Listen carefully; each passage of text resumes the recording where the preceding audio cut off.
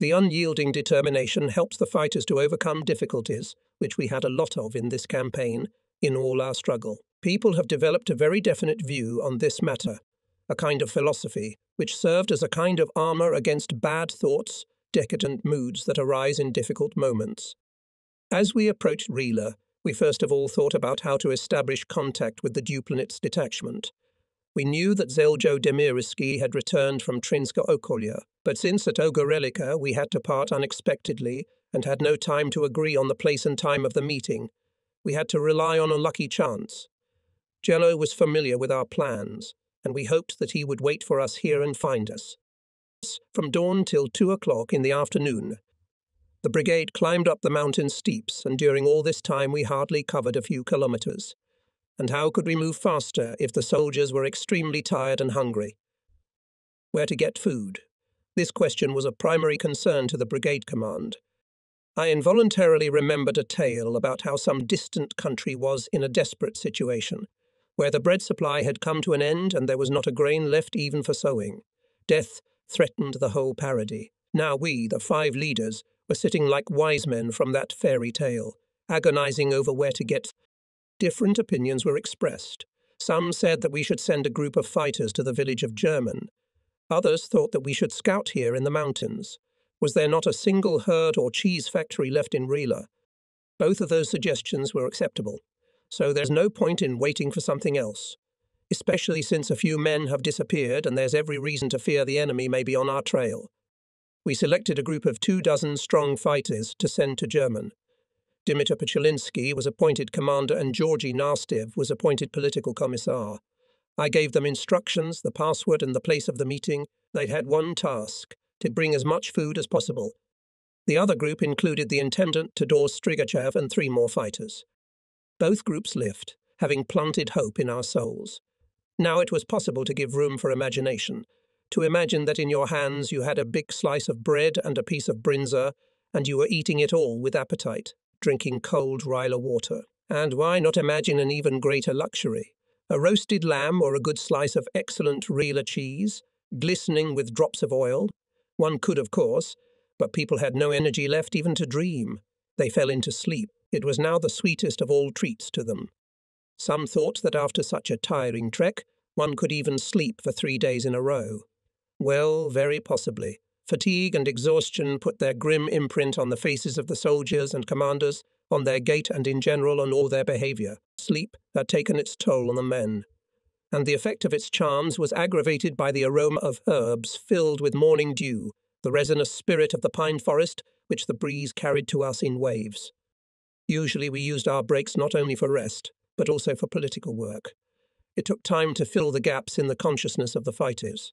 That's what we always did, and that's what we did now. We involved the entire party political apparatus, from the brigade commissar to political delegates in the branches. We received a lot of signals about the bad mood of some of the fighters, caused by the difficulties of the campaign. The most serious of them, the unauthorized departure of several people who, apparently, did not find the strength to endure to the end. This prompted us to gather battalion commanders and commissars. Bulgarinov spoke. A distinctive feature of his character was firmness, conviction in what he was explaining. Bulgarinov understood that in such difficult moments, the slightest hesitation or softness of the commander can turn into major disasters, so he considered inadmissible in the behavior of the command staff even a hint of helplessness or hopelessness. Regarding the upcoming victory and favorable outcome of the fight, he spoke with such confidence, as if 100 times in practice checked its course and outcome. Bulgarinov's words not only encouraged people, but also gave them a charge of faith for a long period. Besides, the example of Bulgarinov himself was in front of their eyes. He suffered from a hernia, but no one heard a single complaint or a single groan from him. This had its educational effect on us, his closest assistants. At the end of the conversation, the commander of the zone warned that even greater difficulties were not excluded, and demanded from the command staff full mobilization of forces and collectedness. Until evening everyone slept. Only duty officers and combat guards were awake. When it got colder, it became much colder. I ordered to wake up the fighters. We had to move to a more sheltered place where we could make fires. We found such a place in the area of Wolf Stone in Bogdan Tract. We immediately built fires there. There was a lot of excitement around them. Sleep had cheered up the soldiers, and now some of them told their comrades different funny stories, others sang, and others dreamed of the times that would come after the victory. Just then, a group of Strigachev's men appeared on the path running down to the camp. The men were driving 3 sheep, dragging a large copper cauldron. This raised the mood of the fighters, and voices were heard saying that dreams sometimes come true. "Well, now we'll chop," shouted long-legged Nimitatosev. "We'll save a mutton after this cavalry gallop." "You, Long One, will not have enough sheep alone," Peter Malinov taunted him. "Well, you're not a little one either," Victor interrupted him ironically. "You'll probably grind a sheep yourself." Mr. Dimitar Grybchev, the commissar of the 2nd Battalion, approached them. He looked at them through the convex glasses and said, "Instead of arguing about who will eat more, go and get some wood. Go. Oh, what a hard man this Sokolov is. He won't even let me joke." "You," said Madanov. "Hey, such jokes, which only tantalize people's appetite, are inappropriate here," Sokolov concluded philosophically. In fact, no one expected an order for firewood. While some men were gathering them, a few fighters were busy with the sheep, stabbing them, skinning them, cutting up the carcasses. A cauldron full of meat hung over the fire. The merriment around was even more intense. Everyone's tongues were loose. Even such silent men as Velko, Bizakarias, Stocho and Stanka began to talk. Only her brother Ivan still kept silent, as if he expected a higher price for him. "You should have said something, Ivan," Victor said to him. "Or can't you forget your father's cows? Come on, don't think about it. What's the use of them, those thoughts? I felt sorry for my grandfather's cows too, but I overcame myself, and so should." Ivan answered nothing, only sighed and scratched his nose. His sister answered for him. If he had been sorry for the cows, he wouldn't be sitting here. Well, how can I put it? I felt sorry not only for the cows, but also for the chickens, and yet I went into the forest. It all depends on who persuaded you and how. Time passes quickly when we talk. And they didn't notice how the water boiled and the meat was boiled. Then they put the second portion into the cauldron and cooked all the meat till morning. Of course, it could not satiate everyone, but the acute hunger was. Apparently, he was preparing, attacking the height, to bypass it from the south and cut off our escape routes. Machine gunners, in full readiness. I was waiting for the right moment. What's going on?" asked Stochateau neighbour machine gunner. "How long will we wait?" "The commander hardens our will," answered Bonev. "So a little more, and they will grab the barrel of my machine gun." "Let's ask permission to shoot," suggested Stoiko. "The commander knows best. He probably has his own plan," said Bonev. But then the command sounded and dozens of machine guns, rifles and machine guns simultaneously struck from the rocks. The enemy chains jumbled together. Some of the soldiers rushed into the nearest lowland, others ran back without firing a single shot. About a dozen corpses were left on the spot. The attackers pulled back to their original positions and began firing mortars at us. In the afternoon, at about 4 o'clock, I received an order from the zone commander to secretly withdraw the battalion from the occupied position and move to the place where, after the successful attack on Granitoid, the Dupnitsky detachment and our 2 battalions had settled down. Everything went well with the power station. Ours met no resistance there. On the contrary, when the workers there saw the partisans, they opened the warehouse with food and equipment, and almost everything that was. Corned beef, brinza, sugar, rubber shoes, and much more distributed to the partisans. One of the workers expressed his desire to become a partisan and made a passionate speech to his comrades. There was enough food for everyone in the camp. The comrades had already had lunch, and we were also waiting for lunch. After the meeting with the Dupnitsky detachment, the prospects of our supply became real. The detachment had established strong ties with the locals, and several secret warehouses had been set up in the mountains in case of emergencies. After a long, difficult trek, several partisans fell ill. They could not go further with the brigade. Therefore, the command decided to allocate them, 15 people, in a special group. Liaisons from the Dupnitsky detachment would help them to get to their districts, where they would receive the necessary assistance from the local party organizations. In this group we included Gosho and his parents. It was touching to say goodbye to him. He did not want to leave, he was very worried, but circumstances demanded it.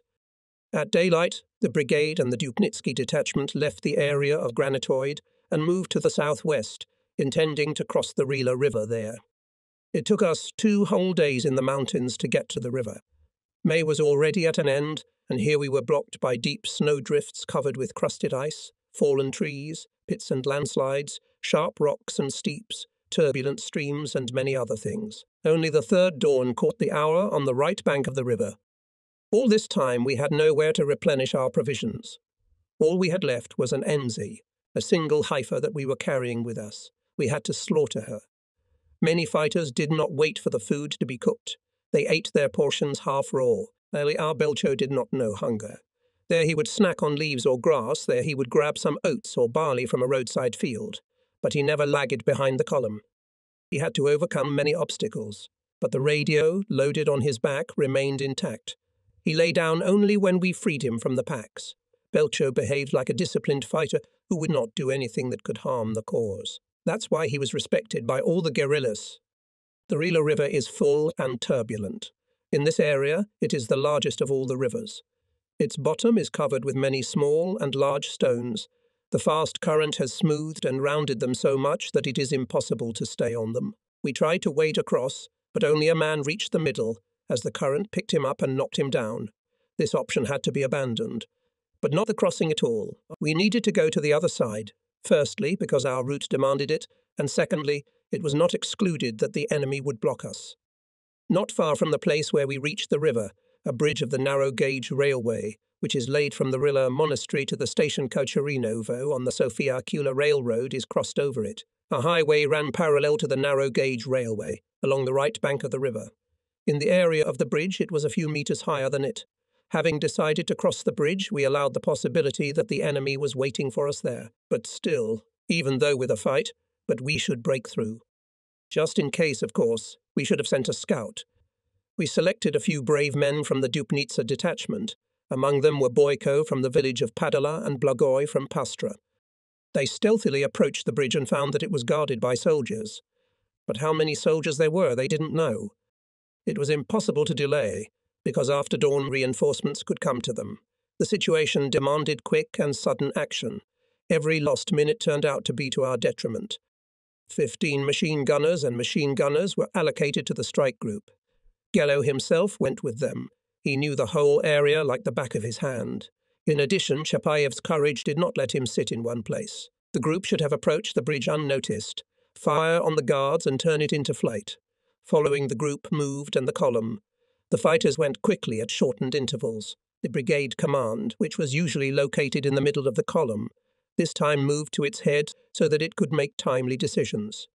Already on the approach to the bridge, Gello's group opened fire. The enemy was taken by surprise, and under cover of their comrades' fire, a few guerrillas managed to slip over the bridge into a narrow dead zone on the other bank, which immediately from the water forms a high slope overgrown with thick beeches. Under these trees an enemy unit had been entrenched and camouflaged since the evening. They intended to intercept us on the march and surround us before we crossed the river. If we succeeded in crossing, we could escape through dense woods. Taking advantage of the fact that their trenches were much higher than the bridge and the highway, the soldiers fired on the column with machine guns and threw several grenades on the bridge. At this time, the head of the column was already on the line of the bridge. In order not to expose themselves to bullets, the soldiers on their own initiative lay down in a roadside ditch. Literally in an instant the brigade was hidden in it. The enemy was shelling a large section of the highway. Hundreds of bullets hit the rocks, ricocheted, whistled over our heads. The avalanche of fire was growing. If we continued to linger on the highway, the position of the brigade could become simply hopeless. But instinct overpowered reason, and instead of moving across the bridge, the Ludus huddled even tighter to the ground. Trying to lift the men from the ditch, I made my way along the column, but no one ventured to take the first step. Here I saw Aunt Tseveta. She knew nothing about the fate of her children. She wanted to ask me about them. The questions were ready to roll off her tongue, written all over her face, but realizing how anxious I was, she did not dare to speak. Throwing her a few encouraging words, I ducked down and walked along the ditch, where hundreds of eyes were looking questioningly at me. At times like this, personal example means a lot. It was important that one of the partisans still rose up and dragged the whole brigade to the bridge. However, this did not happen. People thought it was madness to get under the bullets and kept their heads down. It was simply impossible to lose any more time. At a distant bend in the highway, 3 trucks with policemen appeared. If we delayed even a little longer, our crossing might break down and then few people would be able to escape. The only way out I saw was to get across the river as quickly as possible, to fire on the Polizei who were rushing to the bridge, and to get away down the slope covered with dense forest, where we would be almost out of reach of the bullets. When reinforcements arrived to the enemy, we were already on the opposite bank and were climbing to Sarev's Peak. The column was missing Bonev, Milka, Pervan, Stoyanjurov, Pavel, Svailika, my fellow villager Gulena, Ant Seta Iptie, Peter Asinov, Isaac Talvi, and several others whose names I did not know. Some of them were killed, others were wounded, and others simply did not make it across the bridge in time and were captured. In the column they were talking about the death of Inchi, a partisan from the village of Ryla in the Dupmika district. He died with the Marseillaise on his lips. Peter Asinov, Stoyan Jurov from Trine region, Isaac Talvi from Sofia, and several other men from the Dupnitsa detachment laid down their heads on the bridge near Inja. By Zacharias, Boyka, Intendant Strigachev, and others were wounded. The enemy seized Aunt Chetsasay. Courageously, she held on at the police headquarters in Dupnica, where she was taken. The enraged executioners took her to Ryla and shot her. After September 9, 1944, we found only scraps of her clothes among the rocks. Crossing the bridge became one of the biggest tests for the soldiers and commanders of the brigade, only people who fight for a great and holy cause. For what concerns the whole nation can overcome a strictly limited area, which is fired from all sides from automatic weapons, where grenades explode, scattering around dozens of death carrying shrapnel. Only those who deeply realize that without sacrifice, this great goal cannot be achieved. During this heroic crossing, Belcho, our favorite horse, also performed a feat. When the fighters had already passed the bridge, he was still on the other bank. Belcho looked around, listened, and having heard the voice of Stefan Vasilev, who had accompanied him all the way and was now calling loudly from the opposite side, rushed to the call, trying not to slip. As if realizing the value of the cargo entrusted to him, he swung across the bridge in a few jumps. When he came close to us, he snorted happily, arched his neck and rubbed his head against Stefan's shoulder, whom he apparently regarded as his master. Many of us have heard of Sar's Peak. It is as high as the famous Yumukchel, but its 2376 meters do not look so impressive at close range. The spurs that surround the peak on all sides are misleading to those who climb it for the first time. It seems that the summit is very close. But when you climb up one of these cones, a new one opens behind it. When you overcome it, another one is waiting there. And it repeats several times. You will spend a lot of time until you reach the top. You will have to make a lot of stops. This ascent was hard for us, and yet we felt more confident when we were moving upwards than when we had to go down into the valleys. They constrained us, put us in disadvantageous conditions, concealed innumerable dangers, and at the same time it was difficult to find food in the mountains. The summit was empty now, nothing alive. No birds were flying, not even the chirping of grasshoppers could be heard. The snow had just melted here. Shapeless patches of it were still white in holes and crevices. Dense coniferous forests were rising all around, and in the south on the green plain, like blossoming trees in an orchard, dozens of distant villages were barely visible through the summer gloom. While the brigade stretched out in a long line over the ascent, I sent some partisans out for a foot of edibles. Many of us had become very unpretentious about food. We were ready to eat horse meat, dog meat, and meat of any other animal, which until we became partisans, we would not have even looked at.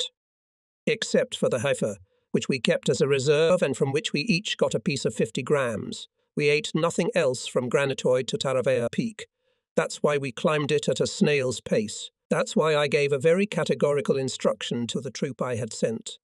Do not show yourselves to us without food. We knew that at this time of year no herds were to be seen in Ryla, and yet we all had hope in our hearts. No one is ordered to hope, even those who have nothing to hope for. I wish we were not one of them. After 2 partisan units met at the top of Polisha, we first of all decided to take into account the available personnel and reorganize. The thing is that in cheetahs and battalions there were not enough people. One battalion lacked even a whole couple.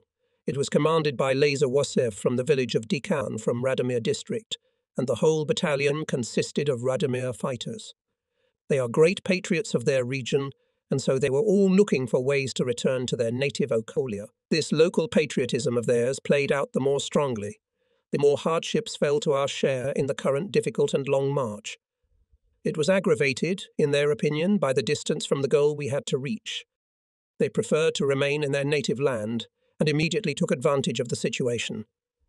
Of course, the brigade commanders and the men themselves could not but condemn them for this. Now that we had such a successful meeting with the Dupnitsky detachment, we should not, in our opinion, have been separated any longer. The Dupnikins knew well the local places and conditions and could help us to establish faster communication with the Gorodshumyans and Razlogchans, for the sake of which, in fact, we had made this difficult journey, suffered so many hardships and lost our The zone commander tried to convince Zhilo Demirevsky of the expediency of joint actions, but he resisted and stood firmly on his own. Here, in the mountain caves, the Dupnikans laid secret food stores. Here it is easier for them to hold out. After all, a small in-number detachment cannot compare with a unit such as a brigade, or even two. Apparently, all this prompted the detachment leadership to isolate themselves from us at any cost, putting only a group of guides at our disposal. This circumstance created a number of additional difficulties that affected the further actions of the brigade. It was not enough that we had suffered hardships, battles, and hunger, but here on Saraveya Mighty, we were confronted with manifestations of anarchist sentiments. During the reorganization of the brigade, Ferdinand Pudev and Dimitar Toshev wished to be in the same battalion. Obviously, during the campaign they felt the kinship of their souls, far from being alien to anarchism. Sooner or later this couple was going to surprise us. You can't hide a thing in a bag. Ferdinand Pudev was one of those soldiers who had once been taken prisoner by the Yugoslav partisans and then handed over to our unit. Since he wished to stay with us, emphasized that he grew up in a progressive-minded family, we believed him, accepted him into the party, appointed him commander of the 4, and later, when the 1st Brigade went on campaign, took him with us and put him in command of the battalion. Of course, we had little time to carefully analyze his behavior, and this forced us now to look more closely at him, not to miss the slightest manifestations of his nature. And he showed himself. It happened on the approach to the Rila River, seeing a piece of bread and a little sugar in the satchel of the brigade commissar, saved by him for those who were sick or especially exhausted. Pudev started a quarrel, tried to restore the soldiers against the brigade leadership. We regarded this misdemeanor as a direct consequence of his indiscipline and anarchist views, but decided not to resort to extreme measures, since the brigade was entering an area that Pudev knew well and thus could be useful to us. Only this circumstance saved him from being shot. After we finished the reorganization and said goodbye to the Dupnitsky partisans and the wounded and sick who had gone with them, we, the brigade commanders, sat down in a corner to map out the future route. The main advisor was a Dupnitsa partisan, Moise Avramov, who claimed to be well acquainted with the local mountains. He had travelled up and down Rila with a tourist backpack and knew many of the sites and almost all the local campgrounds. Just when we finished this work, we heard someone shouting joyfully, "Hey, comrades, get up quickly." "What happened?" asked Ninko. Food, comrades, food. Look over there on the ridge. The group is returning."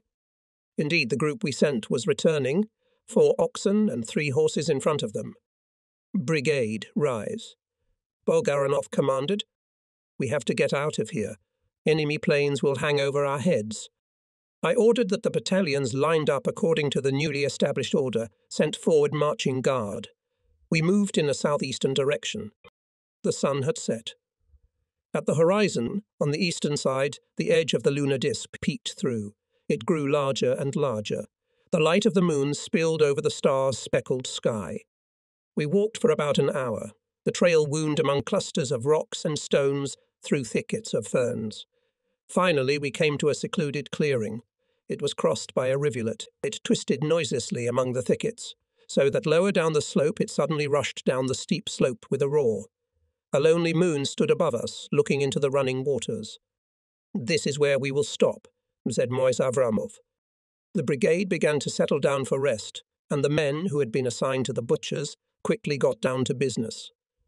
I allocated 1 ox for each battalion, and the 4th one was left as a reserve. Soldiers and commanders, without waiting for special instructions, began to collect dead wood built for ox. The work was going on. No one was sitting idle. Some of them trimmed twigs for skewers, others sharpened their knives on stones, and when the oxen were slaughtered, the soldiers crowded near them, and without waiting for them to be completely refreshed, cut off pieces of meat to roast on the fire. They did not have the patience to wait for the meat to roast. They fried it only from the top and began to tear it with their teeth, sometimes without even chewing it. In our literature, both in prose and poetry, many lines are dedicated to Rila. Many readers admired the marvellous beauty described by its enthusiastic admirers, but at that moment we were deeply disappointed and saddened by the inhospitable nature of these mountains, riotous and cold streams and rivulets, cliffs and rocks, countless peaks. Of course, the mountains have not lost their beauty, which touched the poet's soul. But after all, the perception of beauty, all our feelings and pleasures, no matter how prosaic it sounds, are connected with the material life of man. Hungry and exhausted, he is unable to see and feel this beauty. His thoughts are directed to other things, and he has a completely different idea of beauty. Perhaps comes to mind those who wrote these inspired poems, these beautiful stories about the proud and rugged mountains, had bread, sausage, and a bottle of good wine in their knapsacks. The relativity of such descriptions was quite obvious to us. In the 3rd Battalion, which had encamped near the forest itself, a furious bickering suddenly broke out. "How did you miss him, you fool? Where were your eyes? Now your comrades will have to starve because of you," shouted Ferdinand Pudev at the top of his voice. "He ran away, Comrade Commander," a man's voice answered tearfully. "He ran away. Why didn't you hold him well? You're a big, big fellow, aren't you?" "I held him, and he broke free and ran away." Said the guilty partisan. The case did not require special verification. It was clear from the conversation that the reserve ox had run away. Only later it turned out that he had not run away. He had been slaughtered by Pudev's men, and the latter had staged an altercation to hide the ends in water. Time would pass, fatigue and difficulties would be forgotten. Only dear memories of those heroic days will remain, and everyone will remember with gratitude and love the combat comrades who were ready to share the last piece of bread, will warmly remember those who showed themselves true communists, and about those who tried to ride on someone else's hump, created additional difficulties, aggravating the hardships which already, not sparingly, prepared for us by the enemy and harsh nature. About such we'll only say with sorrow. What place is there for such a one in the ranks of the fighters? Huddled around the fires, the partisans were talking to each other. Velko, Stanko and Simo were proving that it was they who had ensured the success of the crossing for the brigade, arguing among themselves about who had shot more cartridges. "We must admit, friends," they say Samo in conclusion, "that Inge was the best shot. His machine gun first constrained the enemy, for a long time did not let him raise his head. Yes, everyone should take off their hats in front of Inge the machine gunner." "Yeah," said Stanko, scratching his head. He turned his meat rod over the fire, looked into the faces of his comrades lit up by the fire, and continued. "I wish I knew what had become of him. If he is alive, we will surely meet again. If he died, eternal glory to him." The rest of the guerrillas sighed and sorrowed silence reigned. At another campfire, Stocho from Brezniki Okolia started a conversation. He told about the battle at Maili Polich Hill, when his machine gun, perfectly camouflaged among the rocks, participated in the repulsion of the enemy attack. As soon as I started firing, Stocho said with some bravado, they began to fall like rotten pears. I frightened them so much that they did not try to attack a second time. Well, maybe they just didn't want to. Ivan Isaev from the village of Yaroslavtsy raised his voice. After all, there are people like us among them. There are, of course, said Stoico, but God knows when it will reach them. It will probably take a lot, Stanka. Ivan's sister joined the conversation. Why are you digging so deep? Strati said ironically. The important thing is that we beat them, not whether there are own among them or not. It doesn't matter if there are ours there. Exclaimed Stanka Pivanova from Radomir district. This is the most important thing, comrades. Where do they recruit soldiers from? From the people, and people don't go willingly. It's not like the gendarmes. And among the soldiers there are a lot of resistance or even party members. They know what the party and the RMs expects of them. I saw with my own eyes that day how some soldiers were shooting in the air. I can only explain their reluctance by their reluctance that they stayed in the clearing all day doing nothing. Well, if your theory is correct, then why did the soldiers today shoot at the bridge and on the highway where the brigade was instead of firing into the sky? You saw our wounded, Stoico said, displeased with the girl's reasoning. Stanka did not hesitate to answer. She explained the behaviour of the soldiers, firstly, by the fact that they had not yet realised everything, and secondly, that their superiors were standing over their heads, keeping an eye on them. In her opinion, if the soldiers wanted to, they had every opportunity to keep us off the bridge. No. So you think they showed Christian kindness, said Stocho. I can't agree with that. Only someone who has not seen the battle can agree to such a thing. We overcame the bridge only thanks to our superiority over the enemy, Ivan Izev said with conviction. Thanks to our high spirit, in our strength, one of the reasons for the lowering of spirit in the Tsarist troops. Therefore, dear comrades, he held himself as if at a meeting, let us beat the enemy even more bravely. And raising a rod with pieces of meat strung on it, Ivan struck them in the air. Similar conversations took place at other campfires. And as the fighters quenched their hunger, their spirits rose, their tongues were loosened. Around midnight, the brigade left the clearing and set off again. At the end of the column, Todor Kosurkov led the horses. They had cowhides on their backs. Wet and heavy, they slipped and fell to the ground. Kosurkov picked them up, put them back on the horses. They fell again, and the column moved non-stop, waiting for no one. For the third day, people had not slept well.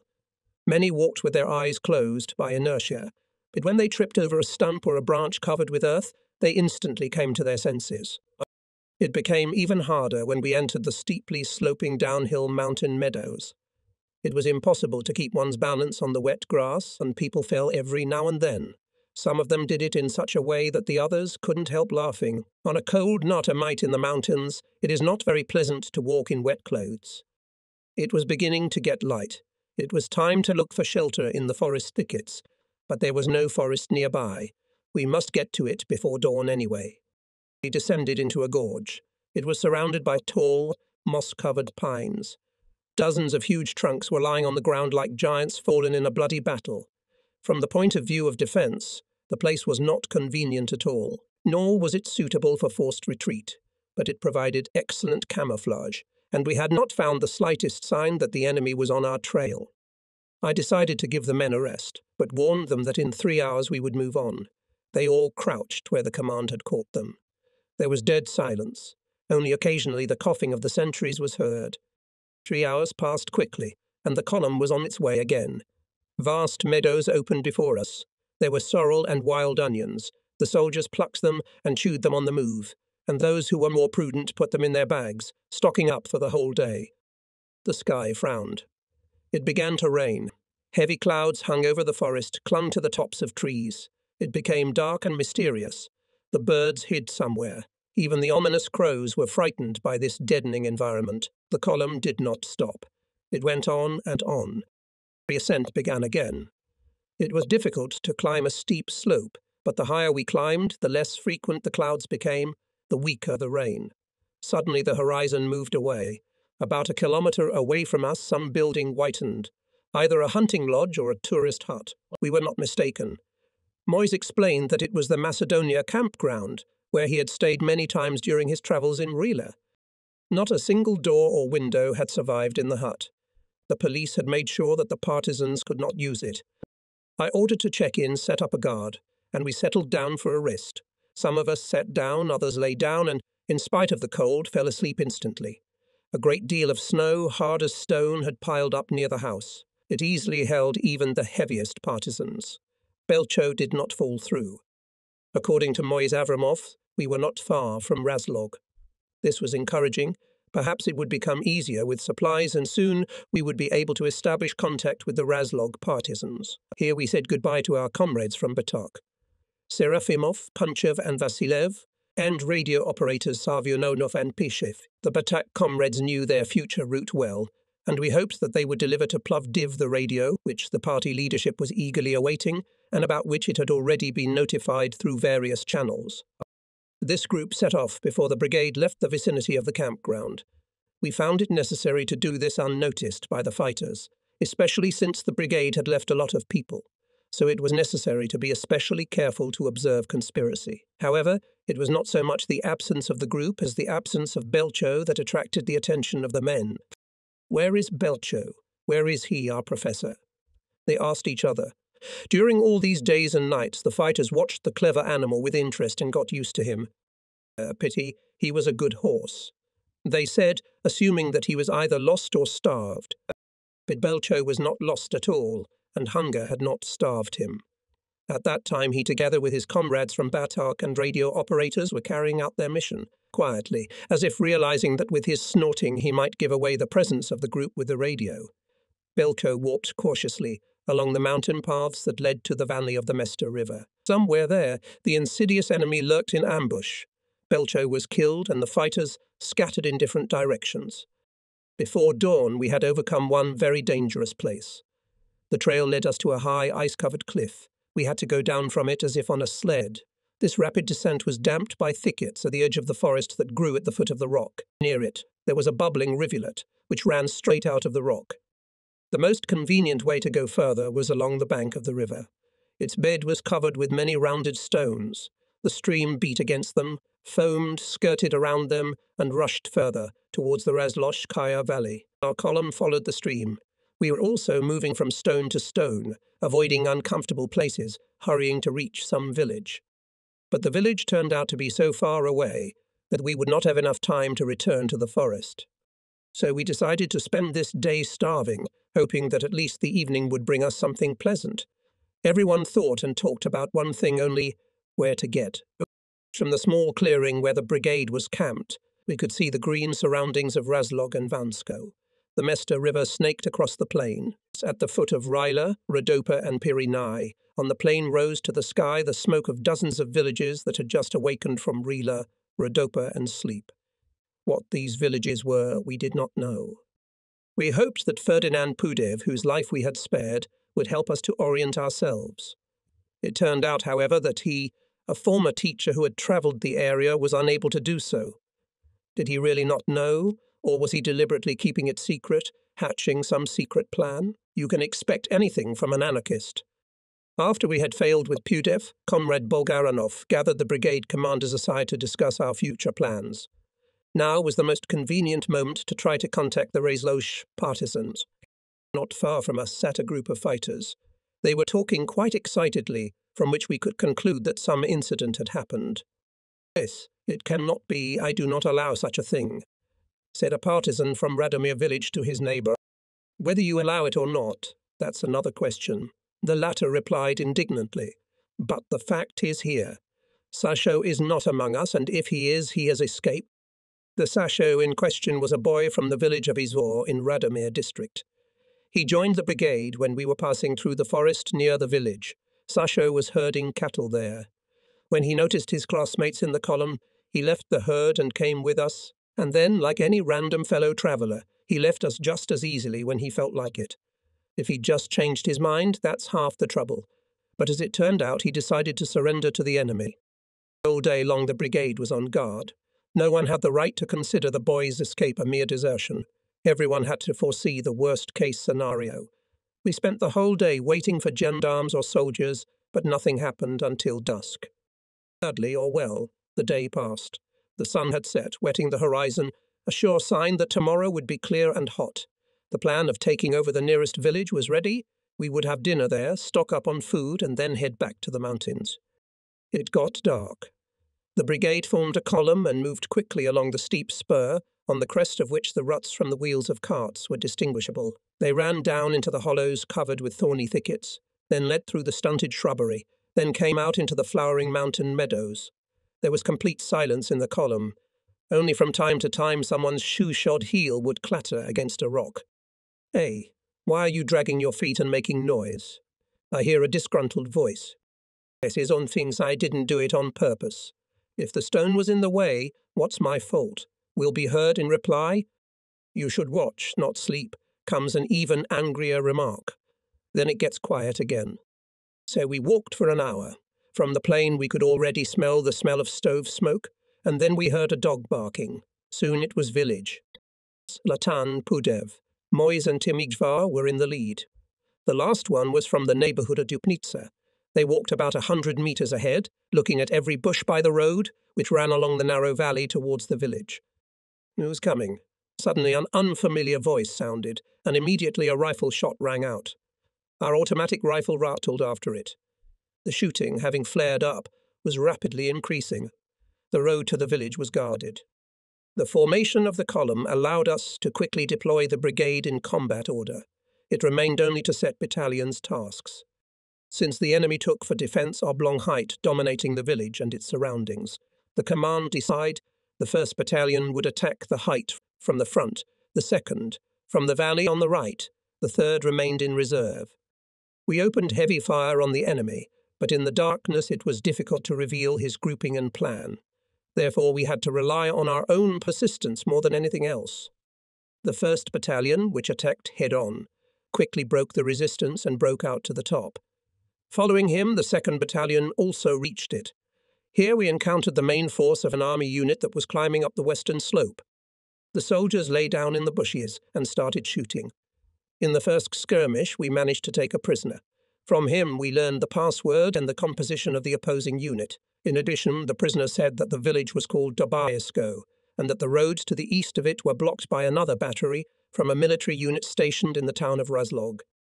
The fight broke out. Grenades were bursting. Our machine guns were not silent. We heard shouts. Who is coming? Password, surrender, hands up. The battle reached the highest point when the soldiers of the 1st and 2nd Battalions, bypassing the enemy from the flanks, squeezed him in a pincer. Then followed the commandos. Forward, the guerrillas rushed into the attack. In just a few minutes the enemy was surrounded. 40 soldiers, 2/3 of the battery, were captured together with the commander. The rest continued to resist. Surrender, you are surrounded, we suggested, but in response, shots were fired. Clearly, their resistance must be broken by force. One of our machine gunners got close to the bushes where the soldiers were hiding and fired several long bursts. Surrender. The whole battery headed by the commander was captured. From him we learned that yesterday's deserter, a boy from the village of Izvor, informed the enemy not only about the location and composition of the brigade, but also of our intentions. Having received a report of this, the commander of the artillery division in Razlog gathered his combatants and ordered them to immediately load the personnel of the batteries onto vehicles and block the paths of our possible movement from the mountains. The batteries of Lieutenants Palamudov and Yashev were sent to the area of the village of Dobarsko. The latter positioned himself behind the village and Palamudov to the east of it. The commander of the first of these two batteries, conducting a reconnaissance, told the soldiers to settle down for the time being for dinner. Whether by accident or on purpose, they settled down exactly where we were to descend into the valley. At the same time, the lieutenants sent a group of soldiers to find a place convenient for an ambush. Our premature arrival upset Yakov's plans. Instead of ambushing us, his unit itself was at a severe disadvantage.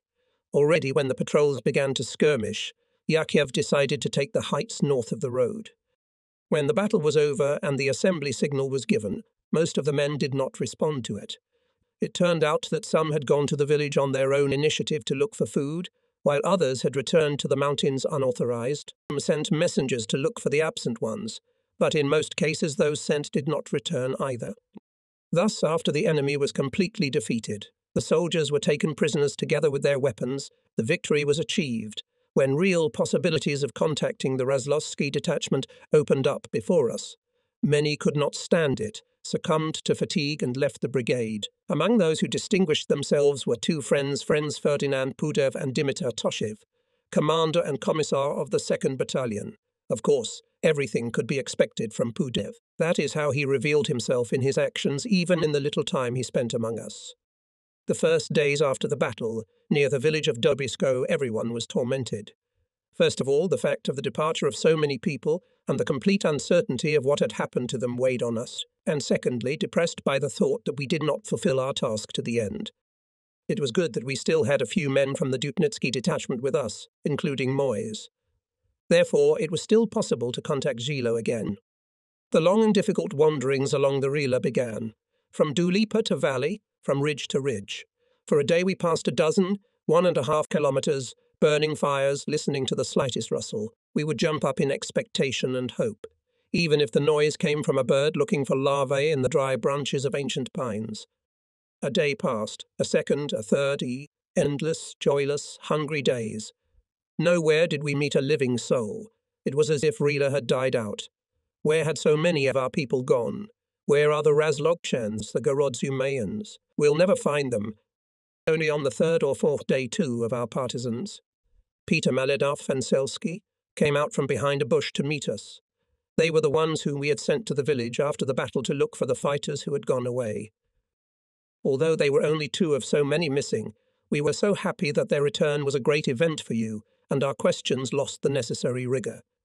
Why didn't they come back at once? Where did they disappear to? It turns out that when they entered the village, they ran into 2 soldiers from Yachev's battery. One of the soldiers was wounded. The partisans talked to them, became friends and decided to go to the mountains. It seems that the soldiers agreed to Melodinov's proposal to become partisans more out of fear. Anyway, after climbing the mountains, they spent 2 days without food. The soldiers became despondent and began to say that, by the way, partisan life was very difficult and they could not endure it. These conversations aroused suspicion in our comrades, as if they had not done something bad. So they decided to take away the soldiers' weapons. Then one of the soldiers, the big one, ran away. Only the wounded one remained. He was even more frightened and begged to be released. Well, ours didn't object to that. After the meeting with Emadenov and Selsky, we went to Dozhumaiskaya Bystrita, the second largest river in the Rila Massif. On the way we got some food from shepherds' huts and satisfied our hunger.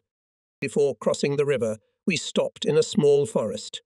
We had to look for a convenient ford to scout the situation beyond the river. We thought that the enemy had not discovered us.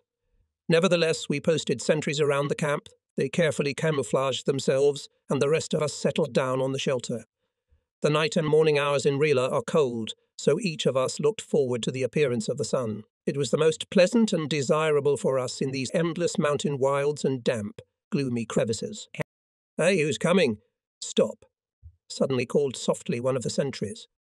Comrade Bulgarinov got up, listened, and said to me, "Slava, go and see what happened there." My heart felt that the enemy had found us. I jumped up and approached the sentry from tree to tree. In front of him stood a short, swarthy peasant with a donkey. It turned out that he was from the village where we had been yesterday, but none of us had noticed him then. It appeared that he was either hiding or absent at that time. All this was a bit alarming, and we decided not to let him go. At the same time, we strengthened the security of the camp. In the evening, in total darkness, the column reached the river. Zlatan took a rope from the pack saddle, tied the peasant with it, and led him a little farther away from the column. "Now he will not run away from me," said Zlatan, as if to ward off intrusive memories of his own guilt, of how he had allowed the soldier captured in the village of Dobriesko and the guide to run away from him when we were walking through Radomir region. "You pulled him off very badly, Zlatan. Can't you see the man is barely breathing?" We heard reply. "It's all right. If the priest is tied up, the village is quiet," Zlatan, pleased with himself, answered, leading the peasant up the steep slope. In his fist he clutched the end of a strong, well-twisted rope. The donkey, tied to a tree, was left behind. He looked sadly at his tied-up master, who looked back at his faithful assistant several times. After the incident in Radomir region, Zlatan's behaviour was completely justified, so he did not let the peasant go, even though Zlatan seemed to feel sorry for him. We walked down to the river. It was smaller than the Rila River, but just as swift and turbulent. Its waters, a little murky, rushed from rock to rock. We found a ford. The river was wider in that place, and the current was calmer. The banks are low, overgrown with grass. "Hey, prepare to cross the river," Bulgarinov commanded. I took a long rope, which we kept in reserve. One end of it gave to a group of fighters. The other end was grabbed by me and Kozakov, Moy and Grigor from the village of Studin and moved across the current. It picked us up, but the 4 of us, by common efforts, kept on our feet. After us, one by one, the men of the brigade crossed the river, holding onto the rope as tightly as they could. Only one partisan just at the deepest place, the current tore off the rope and carried. She would have drowned if two men had not immediately rushed after her, and, having caught up with her, pulled her to the shore. Only a peasant was left behind, on the shore we had left. All this time, as if enchanted, he was watching us with wide-open eyes. His hand involuntarily reached for his hat. He had evidently forgotten the offence he had suffered. He stood like that until we were out of sight. The distance from Bystrica to the Rila River was covered in a few days. There was no trouble this time, except for the fact that it rained heavily one night and that we did not get much food. We made many attempts to contact the Dupnitsa partisans. We sent Moy and Porvan to the yataks in the nearest villages, visited the places of all the former camps of the detachment, but found no trace of it. The fires were very old. All the ashes had been washed away by the rains. We considered it inexpedient to waste any more time here. It would be better if comrades Bolgaranov and Ninko Stefanov went to Sofia, and from there established contact with the party leadership in the Dupnitsa district. We parted with them near the village of Stobe after we had crossed the Rila River for the second time. They went westward, we went northward. Beyond the river stretched vast orchards. A narrow road led through them, overhanging branches laden with ripe cherries. After the inhospitable mountains, it was hard to resist the temptation of the juicy berries. When we left the orchards and approached the village of Rila, some unknown persons called our head sentry and told him to stop. Instead, he immediately lay down. The whole column followed. "Who are you?" asked an unfamiliar voice. "No troops," replied the sentries. "And who are you?" "Those are village guards." "We are waiting for you," said two peasants with rifles, who were hiding behind the boundary line. "We are very touched by this," said ours, heading towards them. The guards were indeed waiting for some army unit. They were disarmed, their papers were taken, and they were ordered to lie face down on the ground until we passed. They immediately lay down flat, and, I believe, conscientiously lay there until the end. This we did so that they could not count us. The day after Boyan Bolgaranov and Ninko Stefanov had left, the partisan who had accompanied them returned and brought a letter from Bolgaranov, in which he insisted that we should at all costs find the Dupnitsky detachment. Prime Ministers prompted by recent events. Prime Minister Bozhilov had been replaced by Bagranov. This replacement was nothing but cheap demagogy. The development of events in the country forced the bourgeoisie to resort to another trick. It nominated for the post of Prime Minister a complete master of political equilibrium, Bagranov, who was presented as a pure and untainted by politics lamb. Bagranov resorted to demagogy as soon as he assumed his high office. Having set himself the task of destroying the guerrilla movement, he began by promising amnesty to all those who would lay down their arms and surrender to the authorities. We, although we had no ties with the party at that time, correctly assessed this political trick of the bourgeoisie and responded to it by tightening discipline and rallying the fighting rank. On one of those days, two Karakachans came to our camp. They were returning from Dupnitsa, where they had gone for flour. From them we learned that the Allies had finally landed in Normandy, and some other news. In the evening the Karakachans took us to their camp.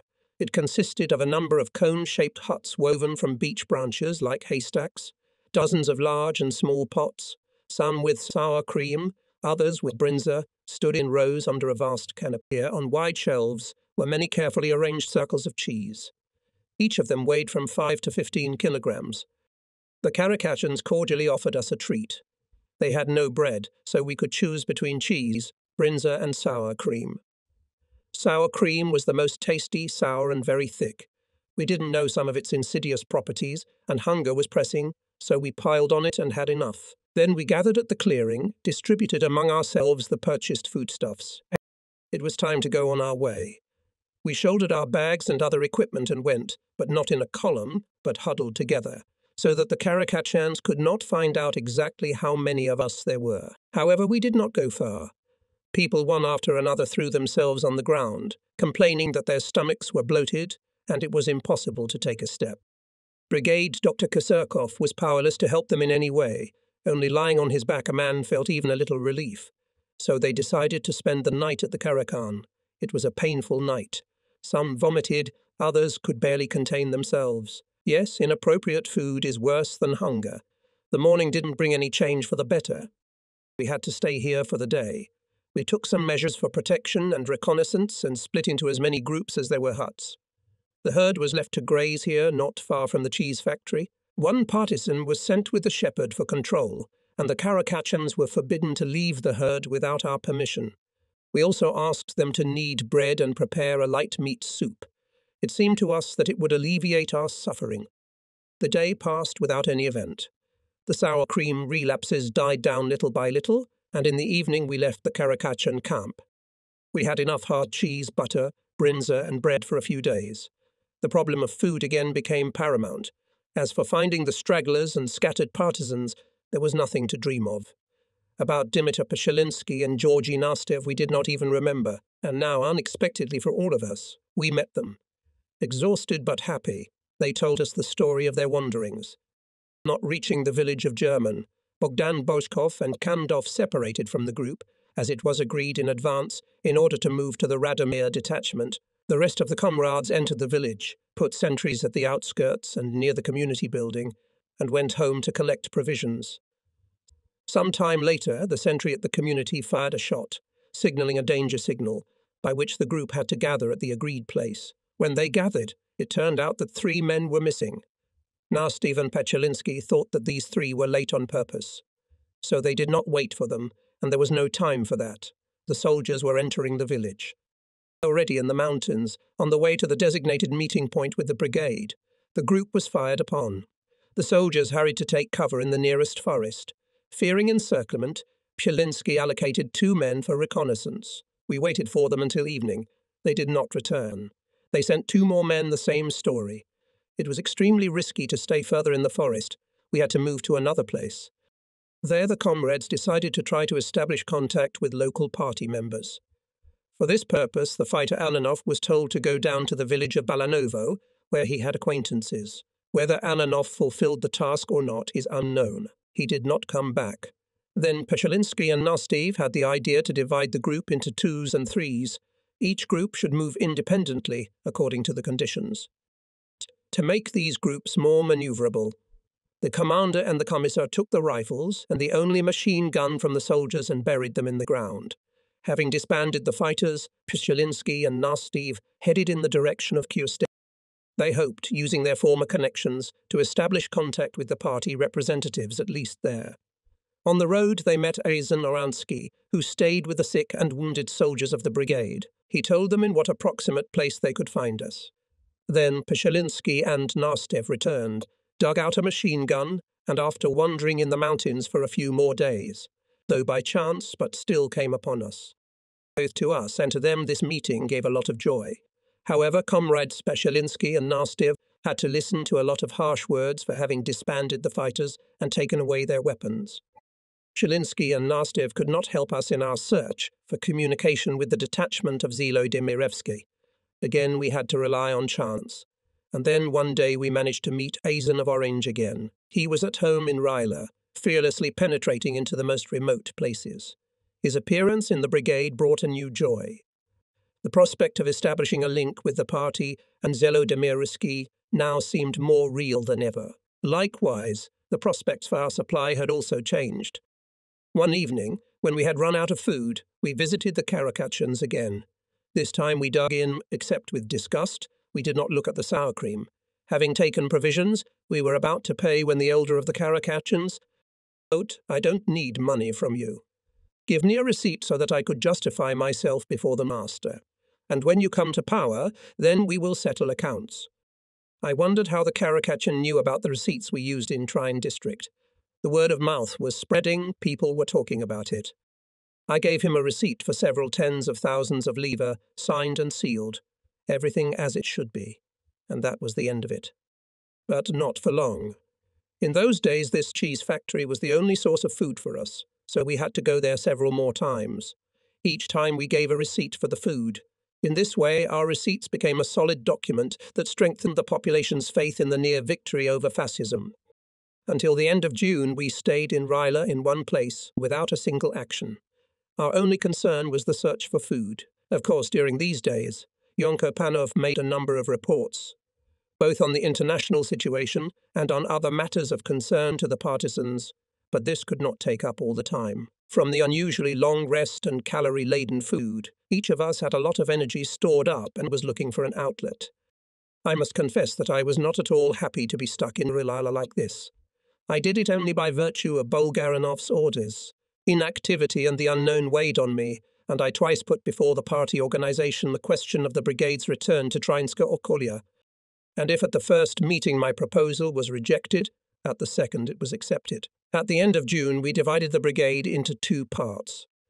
One, under the leadership of the Chief of Staff, remained in Rila to continue trying to find Zeljo Demirovsky's detachment, and the other, under my leadership, went to Trinska Okolia.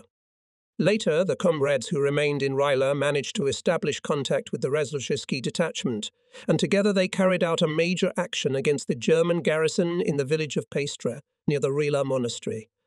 My group included partisans from the Trinska, Radomir and Breznica Okolii.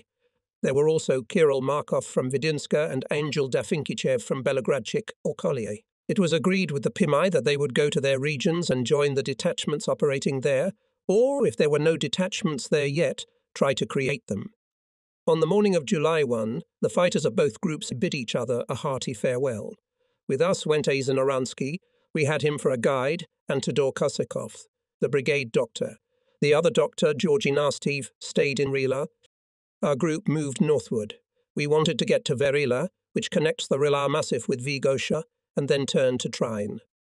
After 2 days we descended into the Dupnitsa Valley. Here Asen of Orange bade us farewell, and we walked along the gentle slopes of the Verila, which led us to Jeribkovica, a small mountain village belonging to the Samakov district.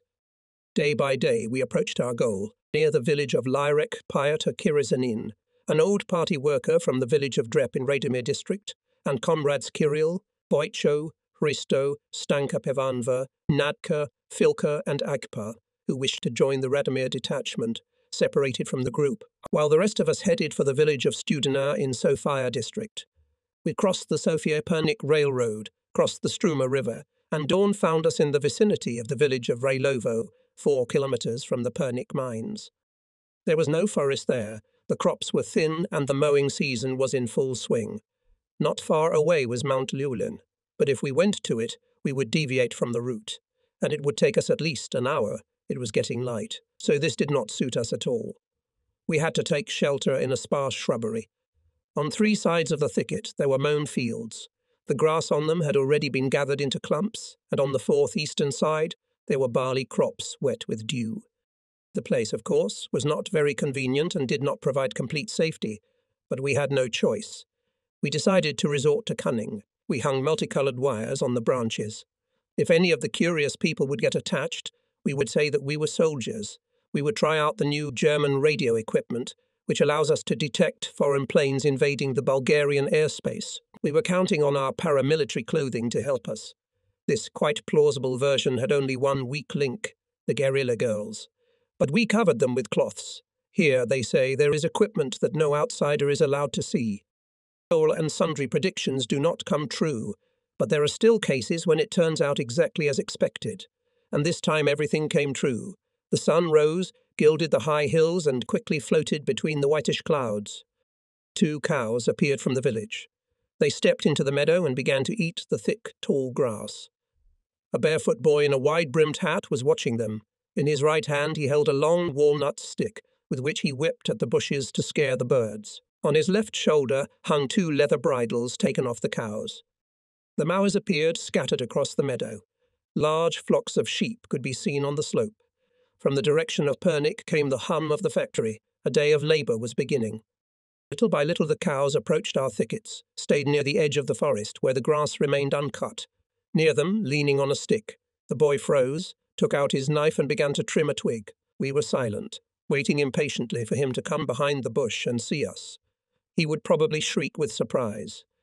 One of his charges, having eaten the grass near the bushes, got close to the crops and, taking advantage of the fact that the boy was not paying attention to her, filled her mouth with milk ears. The other one was not far behind her, and they raced to the barley, as if sensing that they were about to be chased away.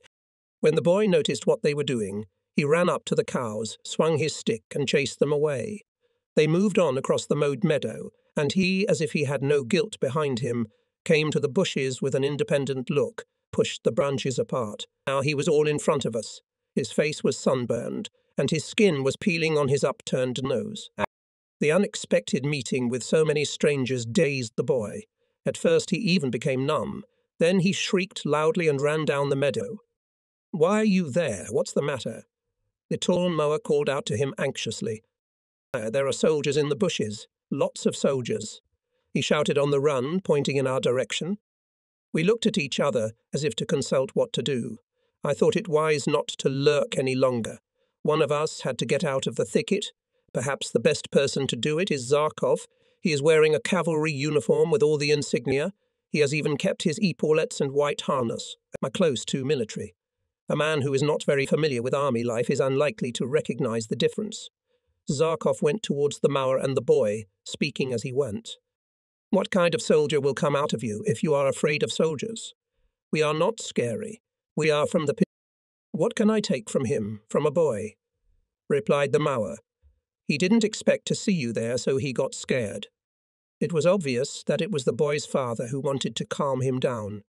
Vasil greeted the adult by the hand, stroked the boy's head and sat down on the hill.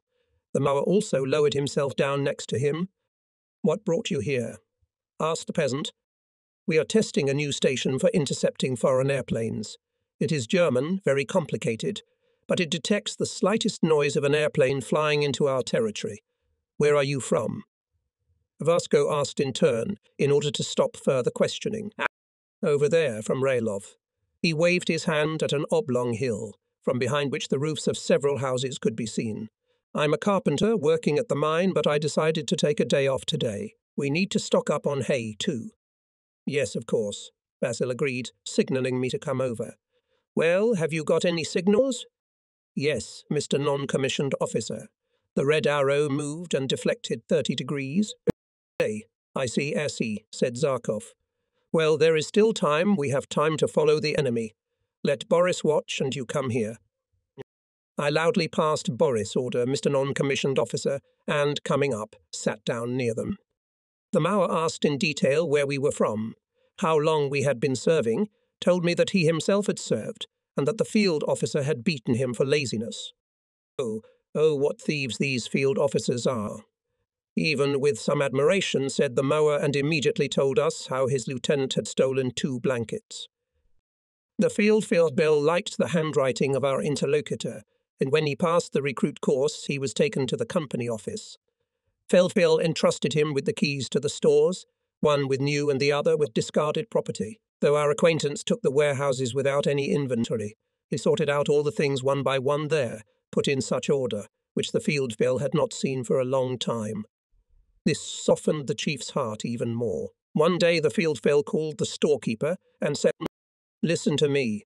Go to the warehouse with discarded property, pick up their 2 better blankets, then go behind the stable and give them to the Feldbill of the 2nd company. He'll give you 2 new blankets in return. You'll leave them in my room, and tomorrow night you'll take them to my house. Is that clear?" "Yes, Mr. Feldbill," replied the storekeeper, and immediately carried out the order of the company father.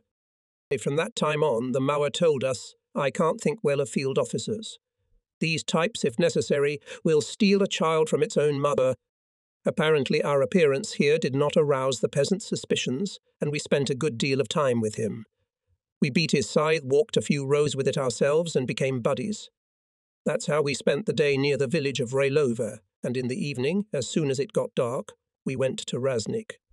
On the way we passed through the churchyard of Divotino village and found ourselves in front of the Pernik-Voluyuek railroad line, which was being extended to Raznik.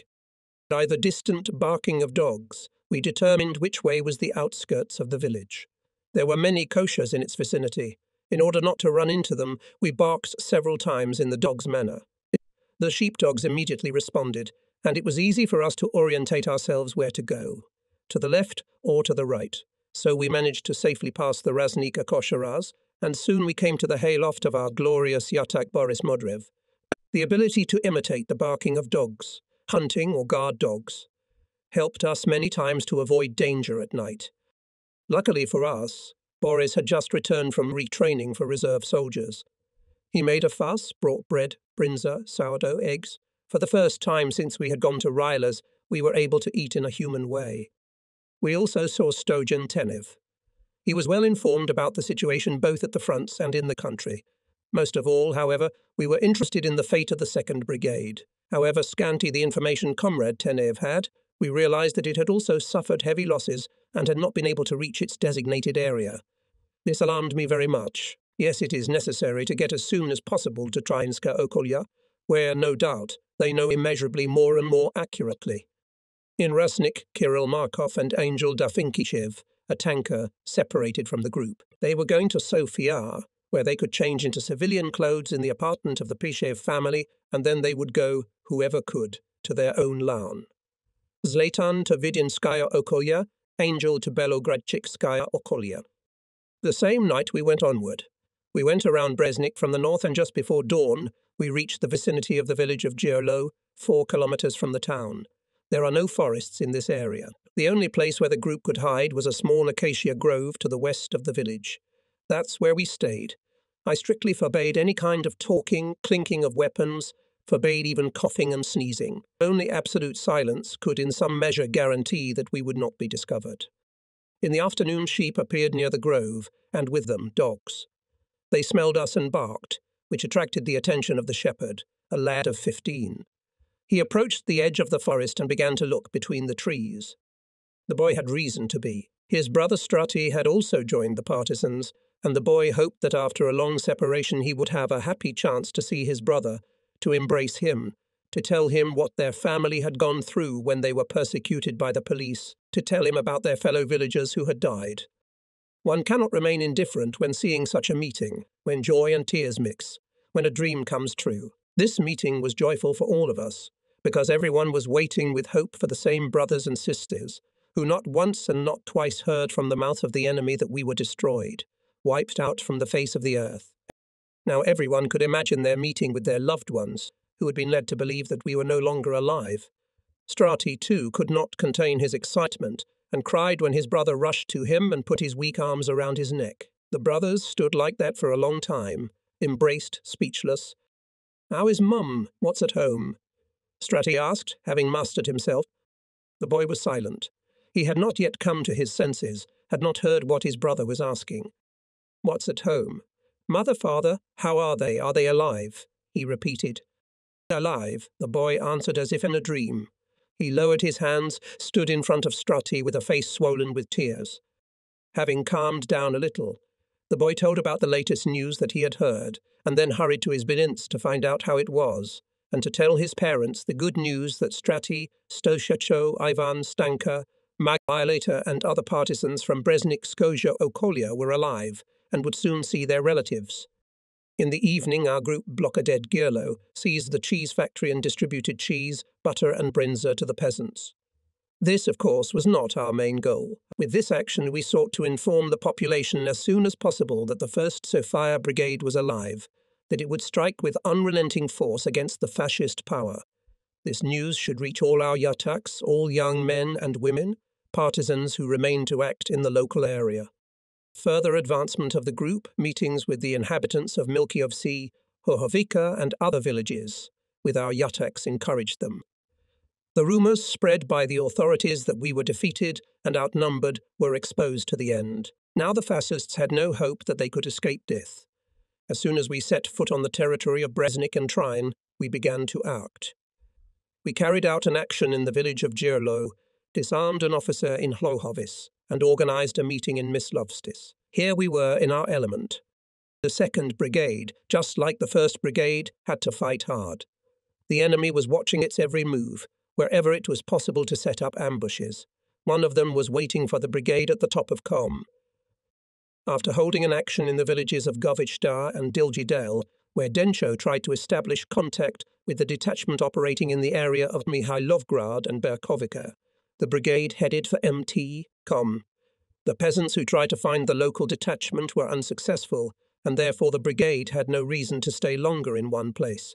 At the foot of the mountain, the fighters found several cheese factories. It was hard to resist the temptation and not to taste the cheese and brinza, which are famous for their high quality. The brigade began the ascent to the top. The column was led by Delcho, followed by partisans from the Levski battalion, then Botevtsi. They did not know that the enemy had occupied the summit before daylight and set up ambushes on all the places and paths accessible from the south side. The soldiers hollowed out their cells and camouflaged them well. But apparently some of them got tired of sitting in the trenches, so they came out, their grey silhouettes showing against the sky. "Hey, who are they?" Delcho called out. "Who are you?" replied the soldiers, not slowing down to fire. Ours began firing as well. One of the soldiers who remained in the ambush reached out and stabbed Delcho in the shoulder with his bayonet, then a second time, then a third.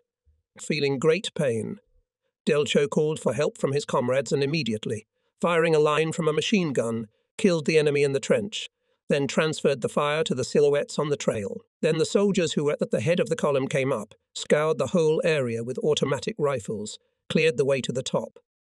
On the opposite slope, the brigade descended to the Ginskaya River, got out on the new road, which the soldiers of construction battalions in 1935 laid to Petrohan, the watershed of the Stara Planina mountain massif. Dawn found the column in the vicinity of the Petrohan horse farm.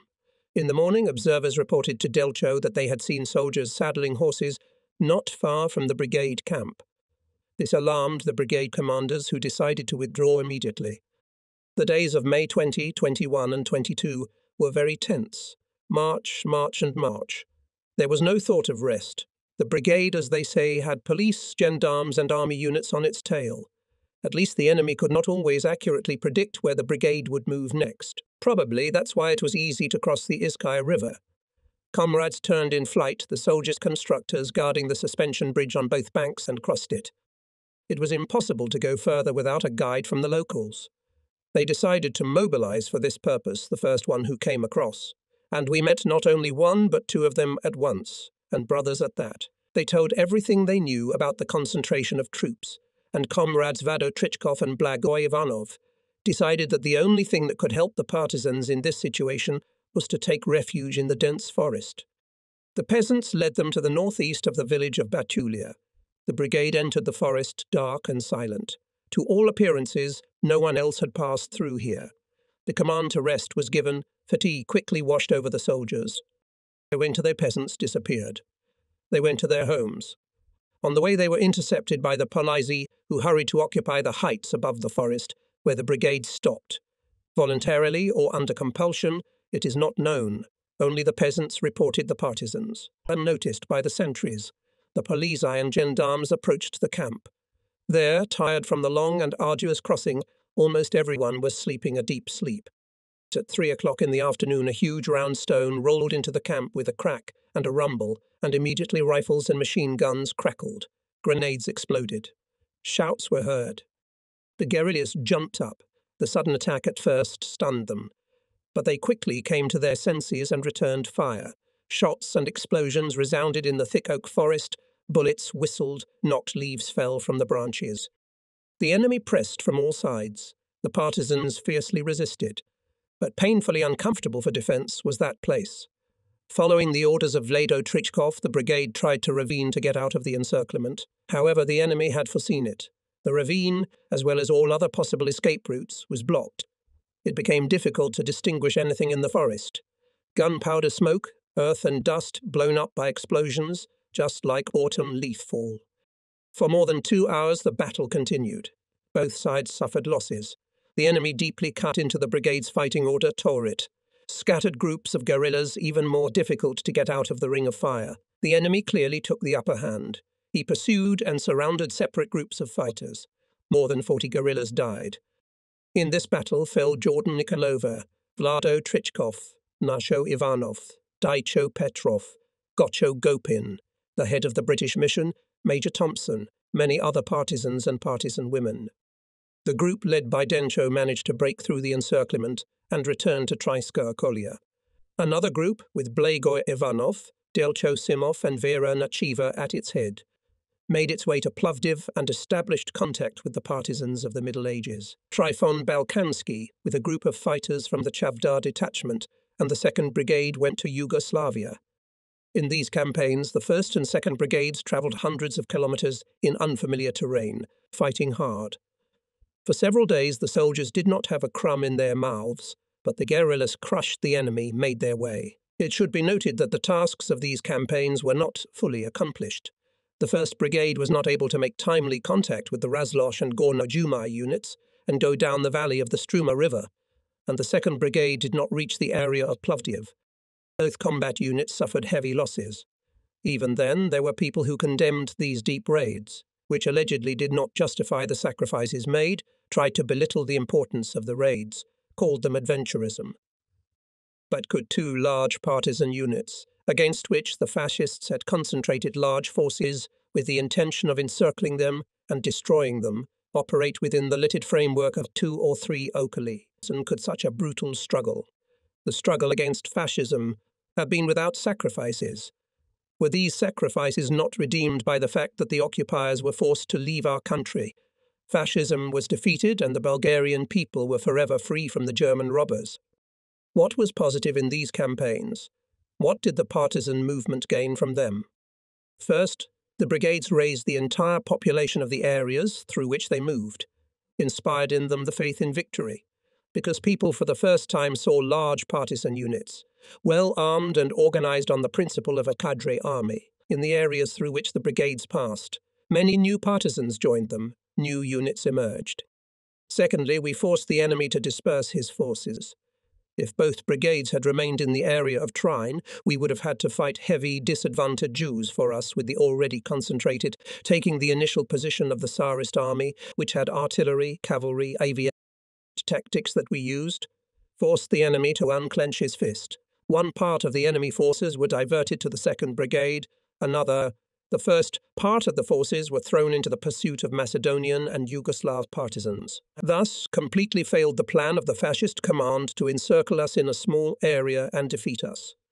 Thirdly, both brigades introduced the partisans of the areas through which they passed to a new tactic, not to hide in the forests but to act boldly, blockade villages, disperse the fascist administration, and create the organs of the Fatherland Front, the organs of the future people's power.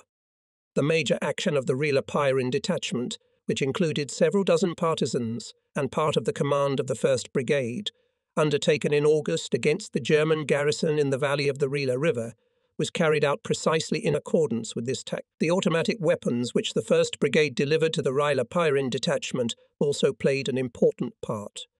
These are the positive results of the campaigns of the 1st and 2nd Brigades, the significance of which should not be downplayed.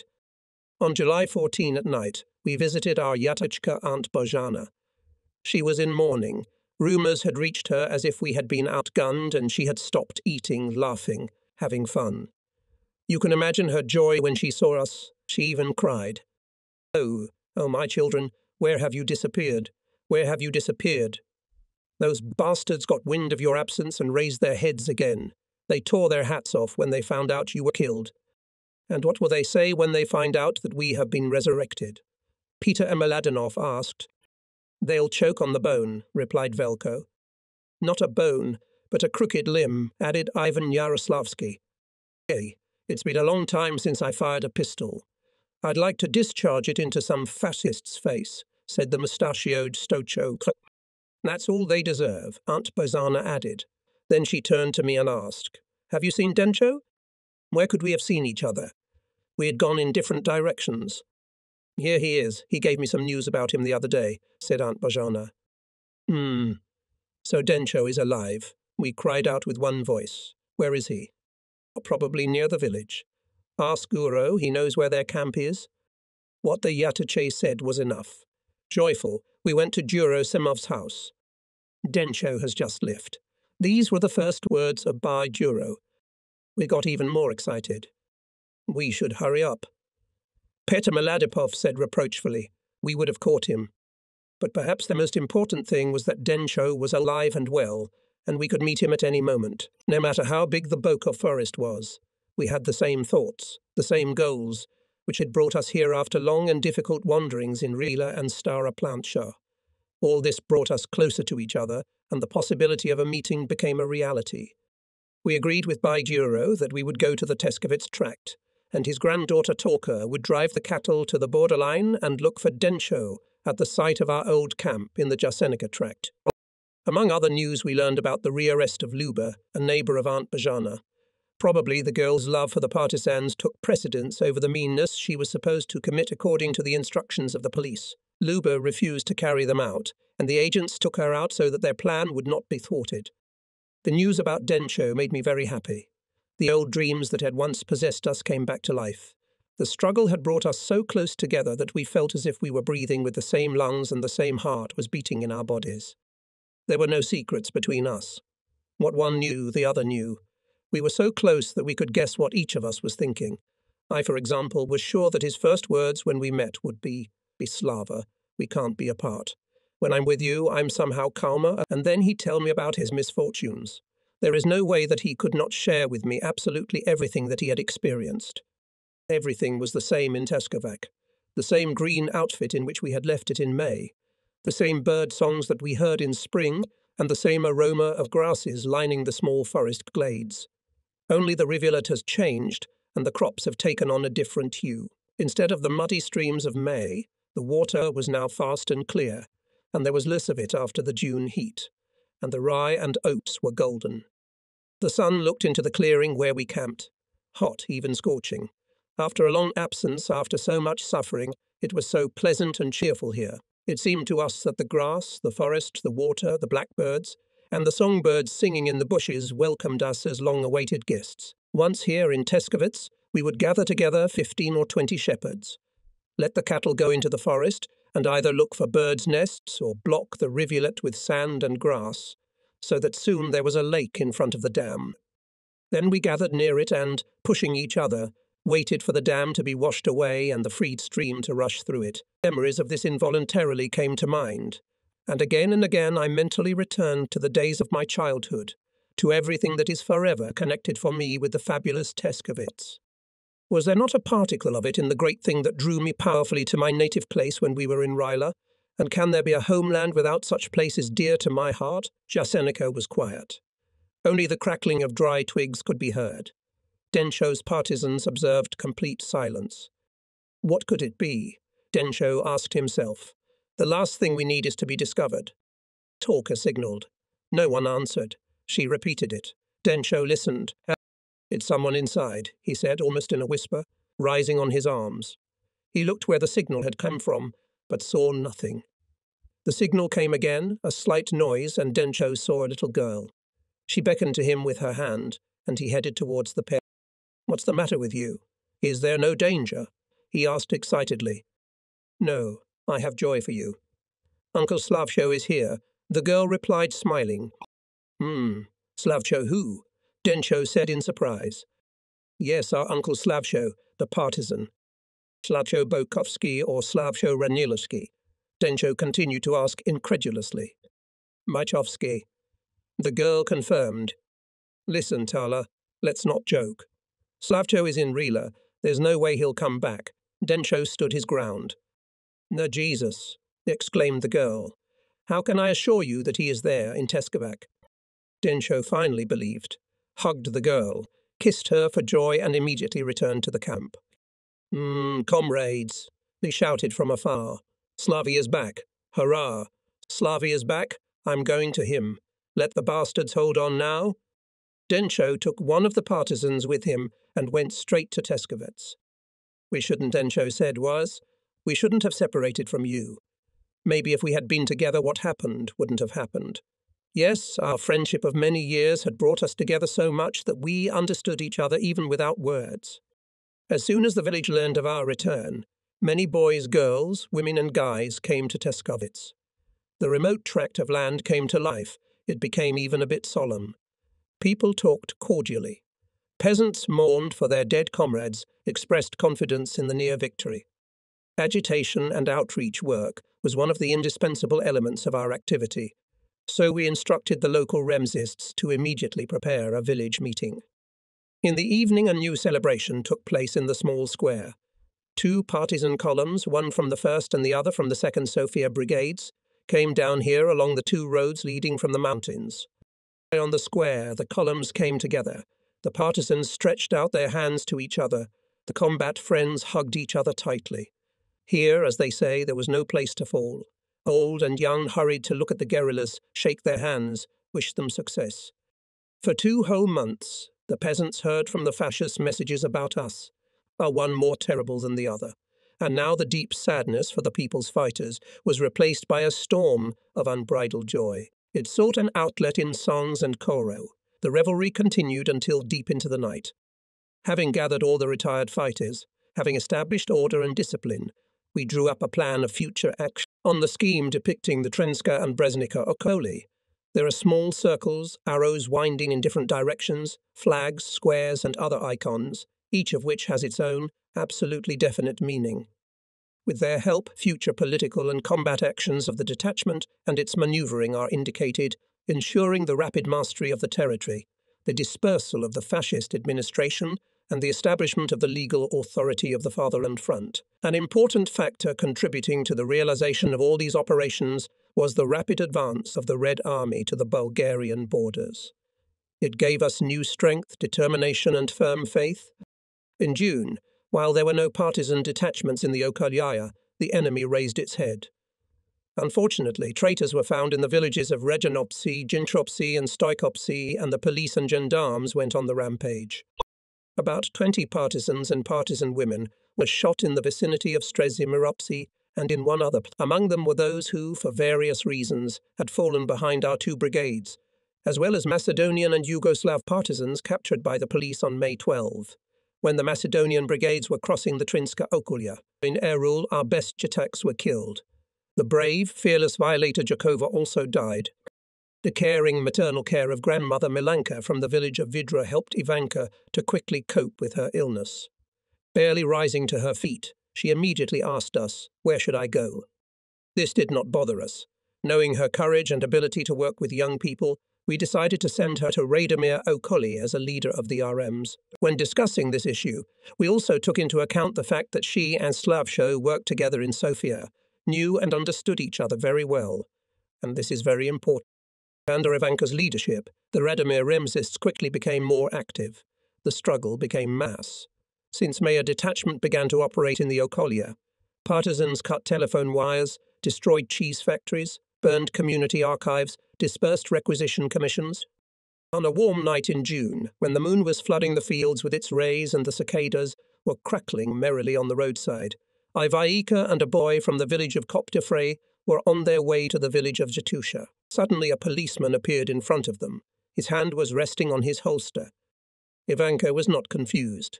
More than once she had already managed to cope with the enemy. But here she was a moment too late. The policeman grabbed the gun and forced them to turn their backs. They tried to explain to him that they were civilians, going about their business, to no avail. The policeman arrested them and took them to the village. Many people gathered in the square. Some came out of curiosity, others out of sympathy. With guns at the ready, the fascists from the village guards surrounded the arrested men and prepared to search them.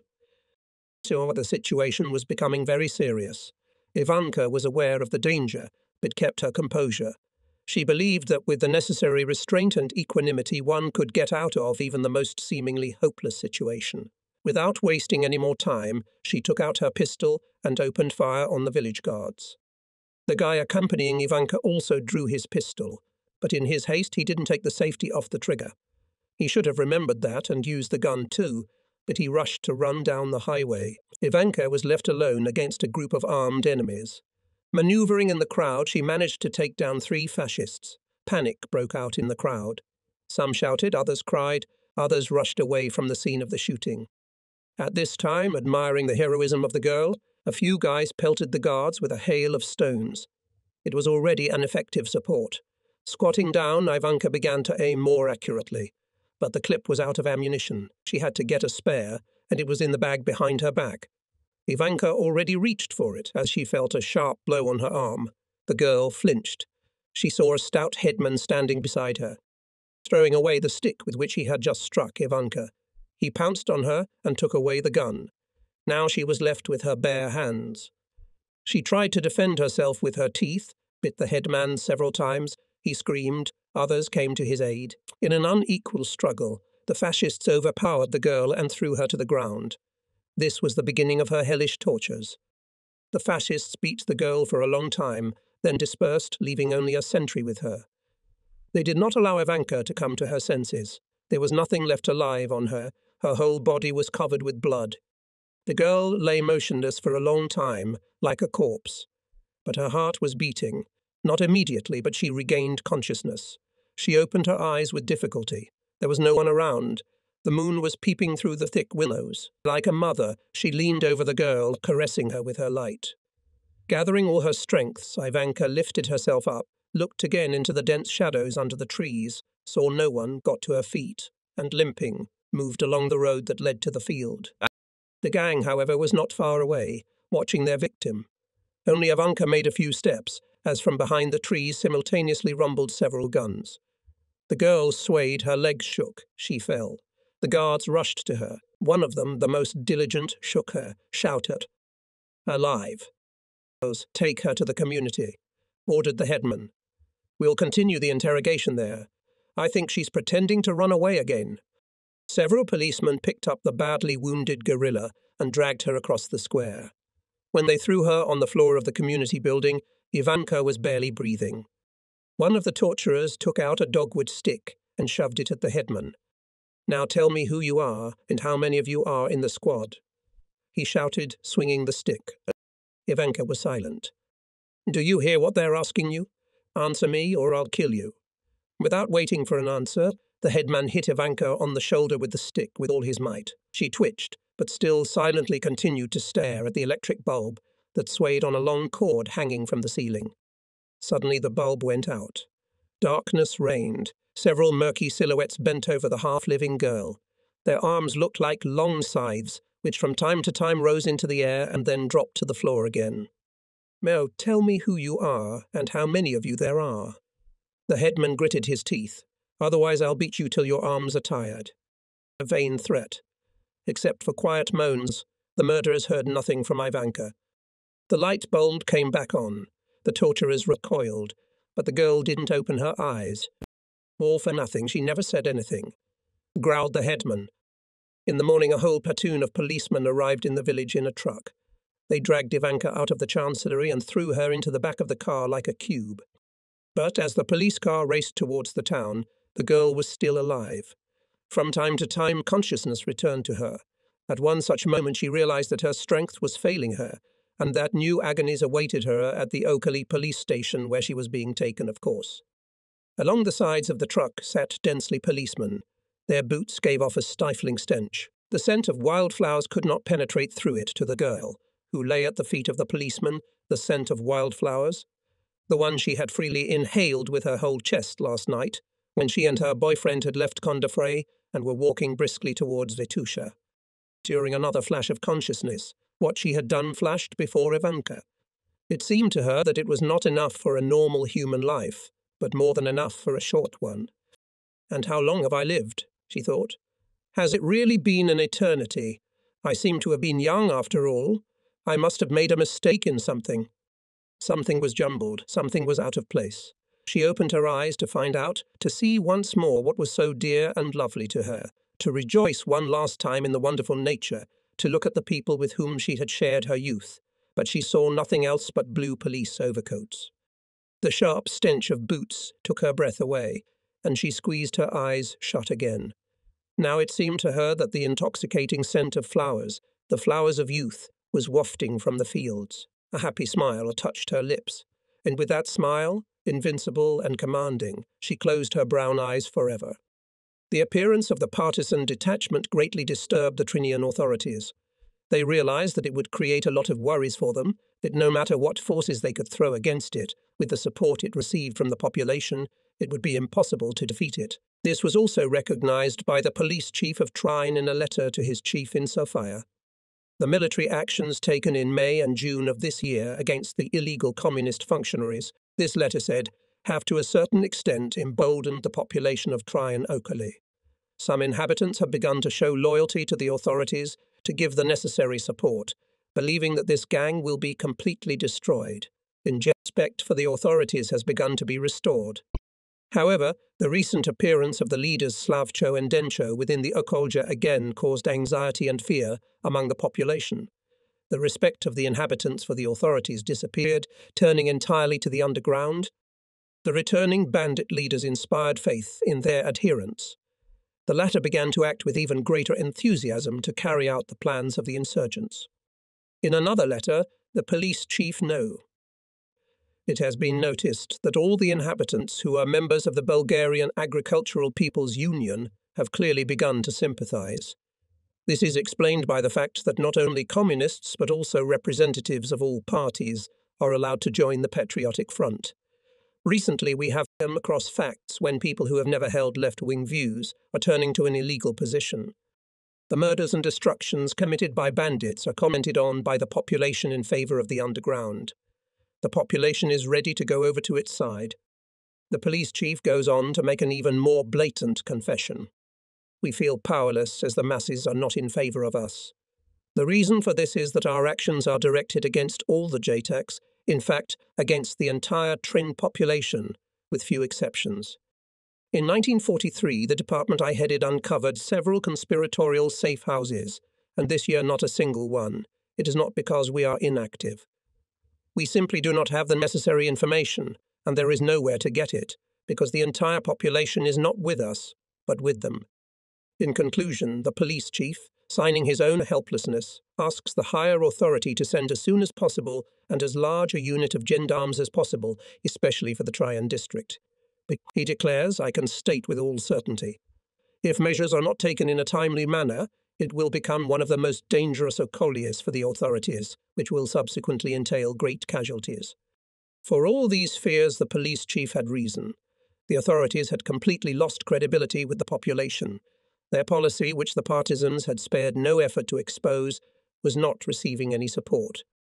Who could not see that the Bulgarian rulers were not serving the people, but Hitler, that the requisitions were carried out in the interests of the German army, that the Tsarist troops were defending the interests not of the people, but of fascist Germany and the Bulgarian capitalists, that the Patriotic Front was the only force that was defending the freedom and independence of the Bulgarian people, and the partisans were its armed fist.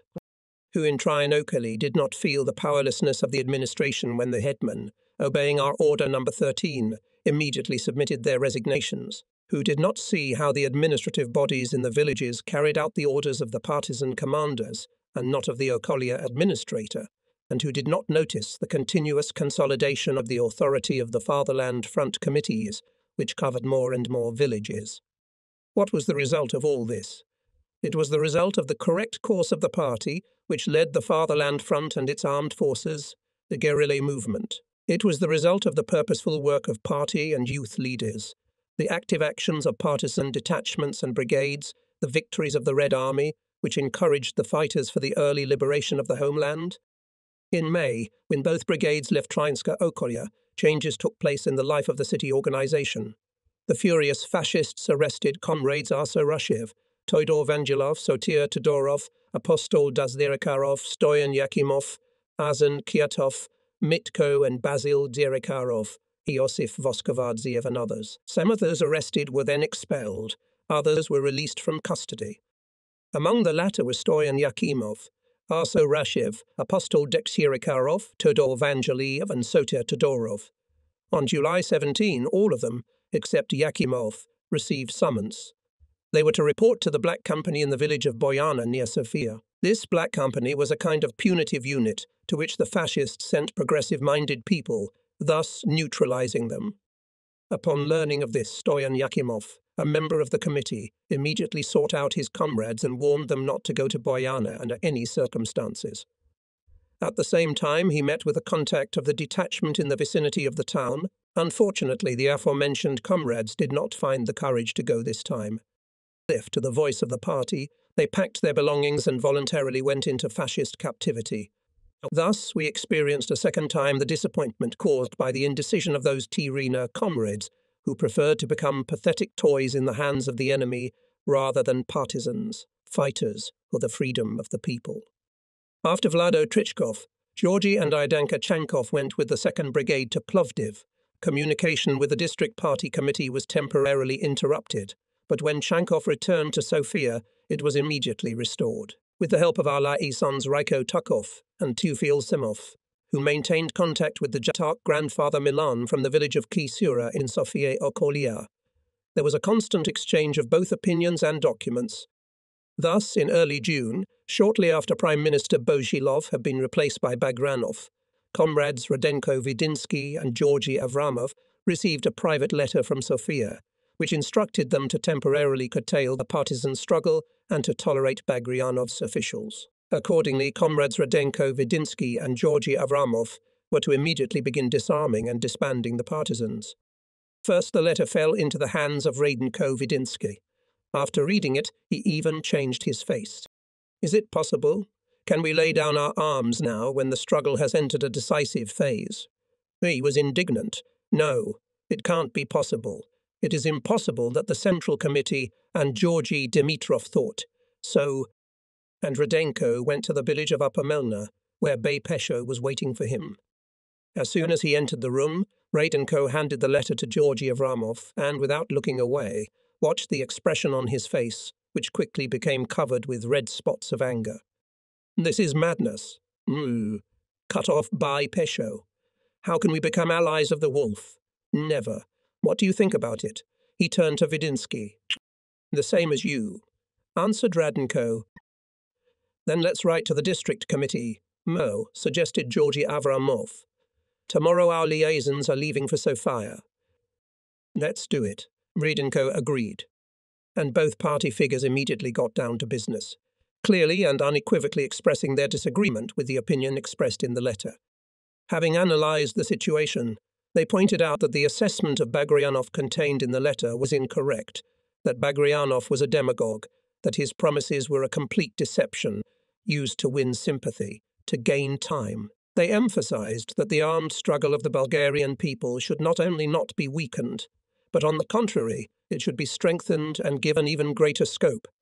For this was the only way to destroy the fascist regime.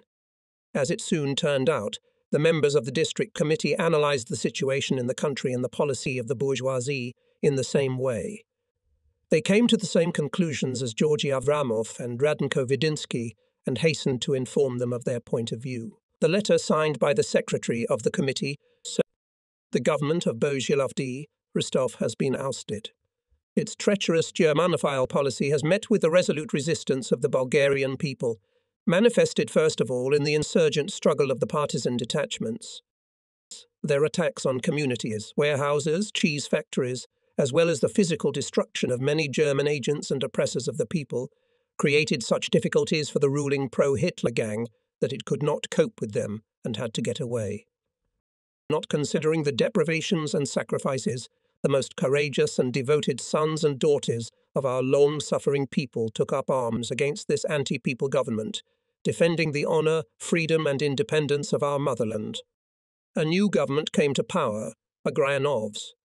The situation, however, has not changed. The Germans remain complete masters in Bulgaria. They hold in their hands our army, gendarmerie and police. The new government of Bagrianov, Stanishev, Slaviko, Vasilev, hiding behind the vague rantings of Bagrianov, continues to pursue the old foreign and domestic policy. Our troops are still sent to fraternal Yugoslavia and Greece, where they perform the gendarme functions of executioners and enslavers. Bagrianov's promises remain empty stories, but the deeds of the government he heads expose its bloodthirsty nature. The former police director has been replaced by Lieutenant Colonel Kutsarov, an even greater executioner than his predecessor. That is why no illusions should be entertained about the new government. Nothing good can be expected from it for Bulgaria and the Bulgarian people. It is also an anti-people government, fulfilling all Hitler's wishes, pushing the country towards a colossal national catastrophe. Only the government of the Fatherland Front will save Bulgaria from near ruin. Therefore, the struggle for a truly popular power for the government of the Fatherland Front must be continued with all forces and means. Uneta went on to set the following tasks as urgent: the unification and activation of the anti-fascist forces in the country, the even greater activation of the insurgent units in the field, allowing for the temporary dismemberment of the large combat units into smaller ones, which would ensure their greater maneuverability, the continued mobilization and replenishment of the units mainly from among non-party members, the creation of active combat groups to carry out sabotage, etc. In the letter, a great deal of emphasis was placed on the army. It stated the following: It is necessary to do everything possible to establish contacts with democratically and anti-German-minded officers and non-commissioned officers, to explain to them the role and tasks of the insurgent units, to urge them to cooperate in the common struggle. Issue leaflets addressed to officers and soldiers. In these leaflets explain that the guerrillas do not want to fight with the Bulgarian army, but together with it to fight against the Germans, against their domination in our country. It is necessary to instill in the officers and soldiers that by turning their weapons against the partisans, they are helping the Germans, acting in contradiction with the interests of Bulgaria, becoming executioners of their own people in favour of Hitler, and for this they will have to answer to the people, who will punish severely but justly every soldier and officer involved in the persecution and killing of Bulgarian, Yugoslav and Greek partisans. We do not wish and will avoid action against the Bulgarian army, but on the army units pursuing the partisans, it is necessary to strike with all the forces and means at our disposal. The members of the party and the Home Front took with great satisfaction the assessment of the Bagrianov government given by the District Party Committee. It was entirely based on the assessment given by the party leader Georgy Dimitrov. On July 27, 1944, our detachment took possession of 3 villages at once, Berenci, Radovo and Izvor, and held them for a whole day. We held village assemblies, dispersed the fascist administration, and established the authority of the Home Front. Although these villages were only a few kilometres from the town, there was no one who reported us to the police there. The common people cared about us because they loved us, but those who supported the fascist regime feared our retaliation. There was, incidentally, another category of people, representatives of the bourgeoisie, who gradually lost faith in the existing regime and made attempts to get closer to the Home Front. We have heard of disputes in the bourgeois circles of the city. In these disputes there were open attacks on the regime, which was unable to control the situation and had outlived itself.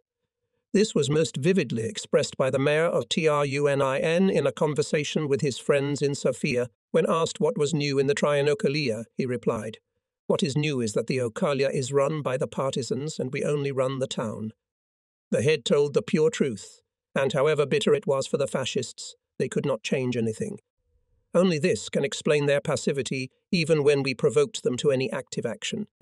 After the action in the villages of Berenci, Radovo and Izvor, the detachment, having made a rush, by dawn came to the small village of Jelovica, about 50 houses, situated in a deep hollow. On 2 sides of it overhung mountains overgrown with oak and beech. In these mountains, skillfully applying themselves to the conditions of the terrain, the partisans of the train detachment camped more than once. Yelovchans treated us well, helped us in every possible way. As soon as we arrived in the village, the local headman Bai Staiko ordered us to eat. We slaughtered piglets and lambs, baked bread. And when the headman was informed that everything was ready, he summoned the villagers for a folk meal. During the meal, representatives of the RMs, the Women's Organization and the Fatherland Front addressed the partisans with greetings. They expressed the willingness of the representatives of the new government to fight with even greater dedication against fascism. Yelovchans have already done a lot for this. For weeks they sheltered wounded guerrillas, fed them, provided them with medicines. Partisan Milka, left to care for the wounded, managed to attract to work not only young people, but also the elderly. Some delivered food, others conducted reconnaissance, others carried guards, others obtained medicines. There was enough to do for everyone. The most active was a guy named Slav. He carried out various errands of the partisan nurse, carried out communication between her and the peasants, was not afraid of either the police or the gendarmes. Georgy Avramov and I responded to the greetings. We told about the present situation, outlined the prospects of our struggle. The villagers listened with great attention to our speeches, which apparently touched their souls, inspired confidence. See the call to the partisans and villagers to strike a merciless blow against the fascist regime, after which fascism will never recover, was met with a unanimous death to fascism. Toward evening, a delegation from the village of Kosturica appeared at headquarters. Stoyan Zakariev, grandfather Stoyan Stepoev, Vasil Matov and Miho Zakariev, on behalf of the local party and Remsist organizations and the Fatherland Front Committee, insisted that the detachment visit Kostorinci. The comrades emphasized that their fellow villagers were deeply upset by our rare visits and wanted to know the reason for it. Had they offended us in any way, or maybe they had been wronged? Hey, if you neglect the whole village because of a few fascists, he said Stoyan Zakhariev, tell us so. We will deal with them ourselves. Of course, there were no such reasons, and since the villagers invited us, we decided to fulfill their wish, especially since only 2 weeks ago, 6 partisans from Kostyurintsev had joined the detachment. As soon as it got dark, the detachment organized in a column and sent out head and side patrols. When we set out, hundreds of men, women, and children poured into the square and the surrounding streets. They greeted us with hearty greetings and best wishes. No, come again. The peasants shouted, "Don't forget us." Only 7 kilometers separated Kostyurintse from the Okolian centre, where there was a strong police garrison.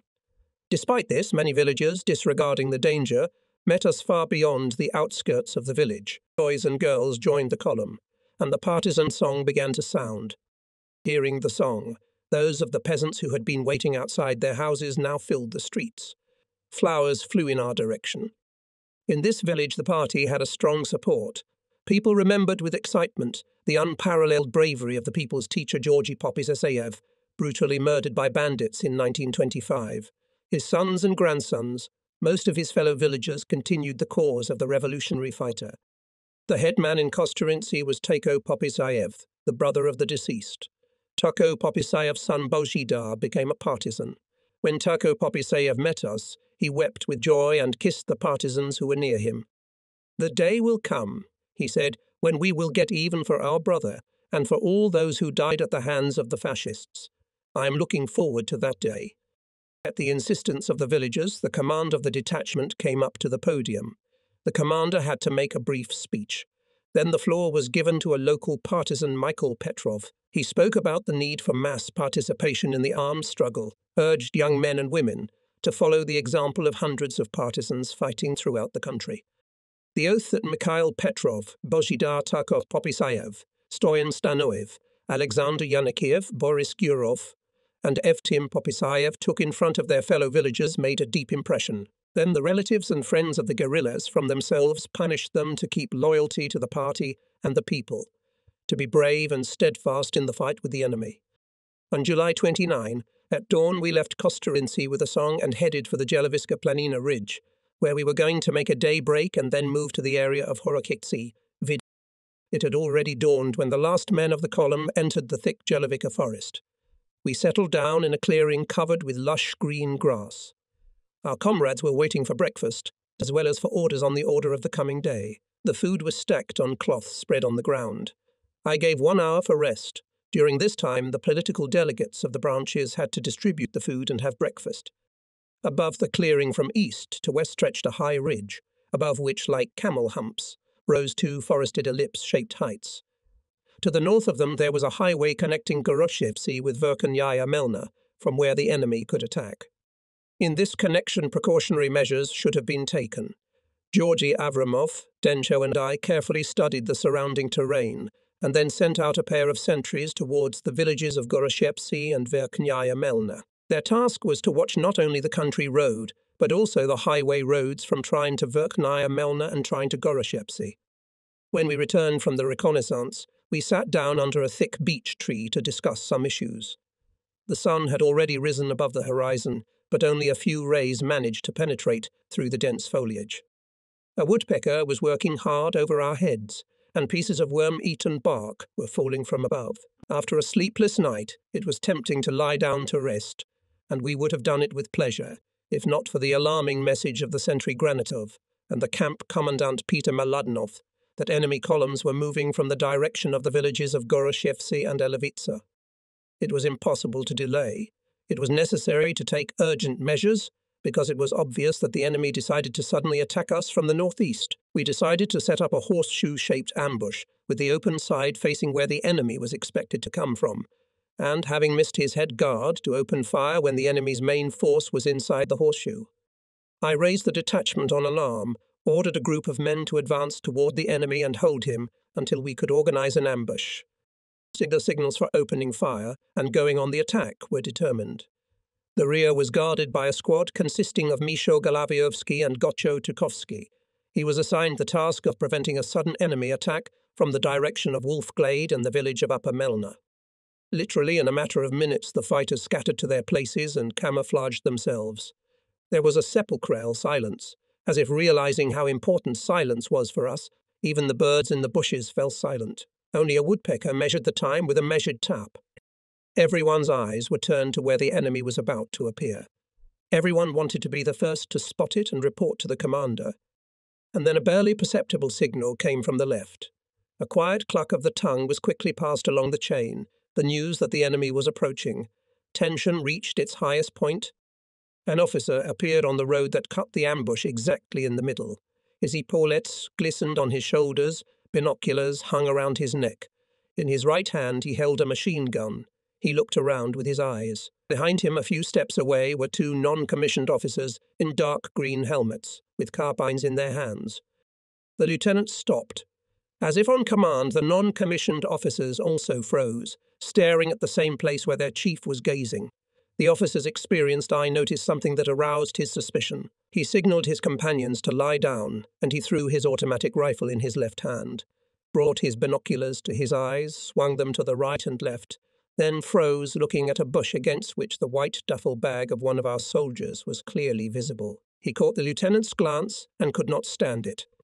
Eating an order, he sent a bullet into the officer. The lieutenant staggered, collapsed on his knees, then sprawled on the ground. Other soldiers also opened fire, raising clouds of dust. Bullets fell thickly near the ditch where the non-commissioned officers had taken refuge. Then Basil Zarkov, with a group of partisans, ran up to that place and reported that the enemy sentry had been neutralized. The main force of the gendarme unit, realizing how dangerous it was for them to move through the open terrain, did not follow their patrol. Splitting into two groups, they began to circle the height. We immediately reinforced the left flank by sending Dencho and a group of fighters from the Georgy Milev 4. Thus we now turned our front to the north, towards the forest from where we could expect an enemy attack. However, we were not going to leave the initiative to him. Before he had time to organize, we attacked him and turned him into flight. Some comrades, Costa, Vasil Zarkov and Boyan Stankov, were so carried away by the pursuit that for an hour we had no news from them and already considered them killed or captured. The successful attack encouraged the partisans. Smiles played on their faces. They told each other about their experiences in the battle. Partisans' newcomers were especially talkative. With delight recalled, for example, Ven how he was painfully bumped in the shoulder butt of a rifle when he shot for the first time, and how in front of him in panic retreated 5 gendarmes. About 50 partisans had gathered on the eastern heights. Violator, the standard-bearer, sang Shabdartsev, and the song was taken up by the other fighters. It carried over the forest, spilled over the fields. The reapers working there stopped for a moment, listened and also sang in unison. At that moment, the People's Avengers stormed the enemy positions. A hand-to-hand fight ensued. The enemy could not stand it, and, leaving about a dozen dead and wounded, ran away. "You will run at the pass," Peter Meladanov was saying, and Boyan Stankov from Erul was mowing in front of him with a machine gun. On the other flank, in the direction of the Wolf Glade, Dencho was leading the battle. Against him acted no less than a company of soldiers and Polizei who had appeared from the Jelavis forest. Having noticed the approach of enemy soldiers, ours lay low, waiting to see what they would do. The observation was conducted personally by Dencho. Having let them at a short distance, he shouted that they should raise their hands and surrender. The soldiers were confused for a moment, but then, mastering themselves, resorted to stratagem. 2 of them lay down with their rifles at the ready, and the others, raising their hands, moved towards Denko, who, deeply pleased at this turn of affairs, thought they were surrendering without a fight, and stood up to meet them.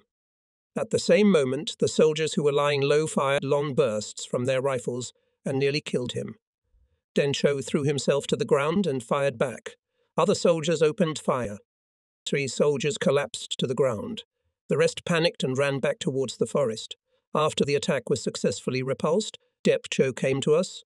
Georgy Avramov and Peter Madinov's couple, who had just returned from the attack, were also there.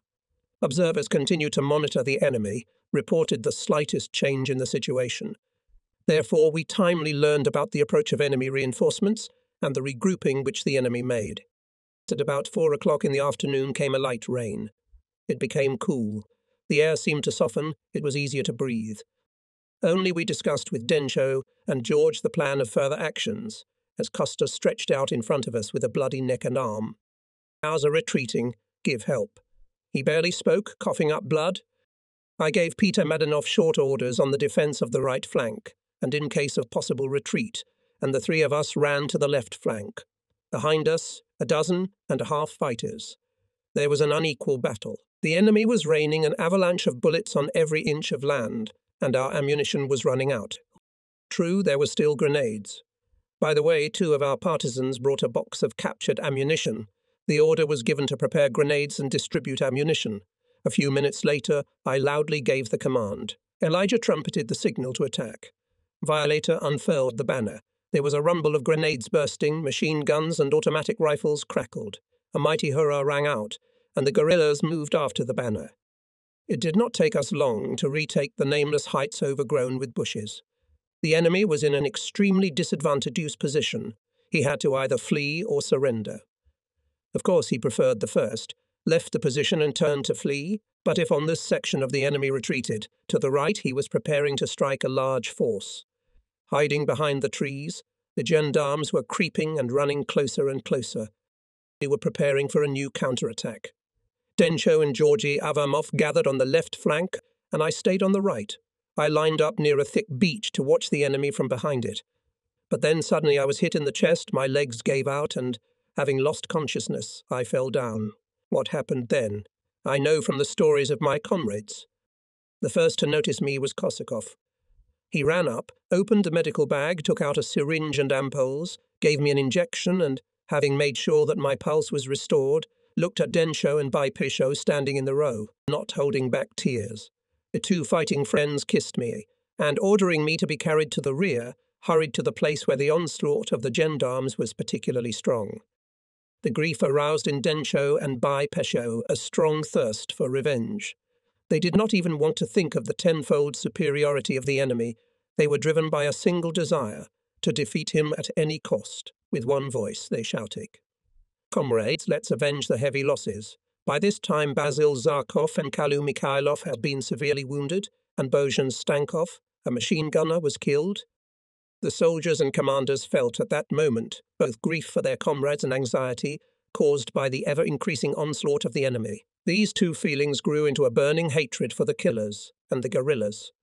Forgetting the danger to their own lives, driven by the desire for revenge, rushed into a counterattack. Again the hurrah sounded. The fighters came out of the thicket, shooting on the run. They forced the enemy to show his back and drove him far away. Thus, with several successive counterattacks, the Trin partisans secured their success in the battle with 400 Palaisian gendarmes, inflicting heavy losses on them. More than 40 corpses were left on the ground.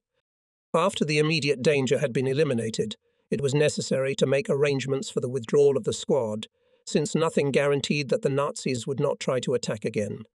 First of all, however, Densho and Baipesho assigned 1 squad to take care of the wounded and to bury the killed machine gunner Bon Stankov. Before evening, the detachment made a dash to the area of the village of Rani Lug. Here, the detachment leadership conducted a detailed review of the battle and awarded some comrades for their fighting skill and bravery.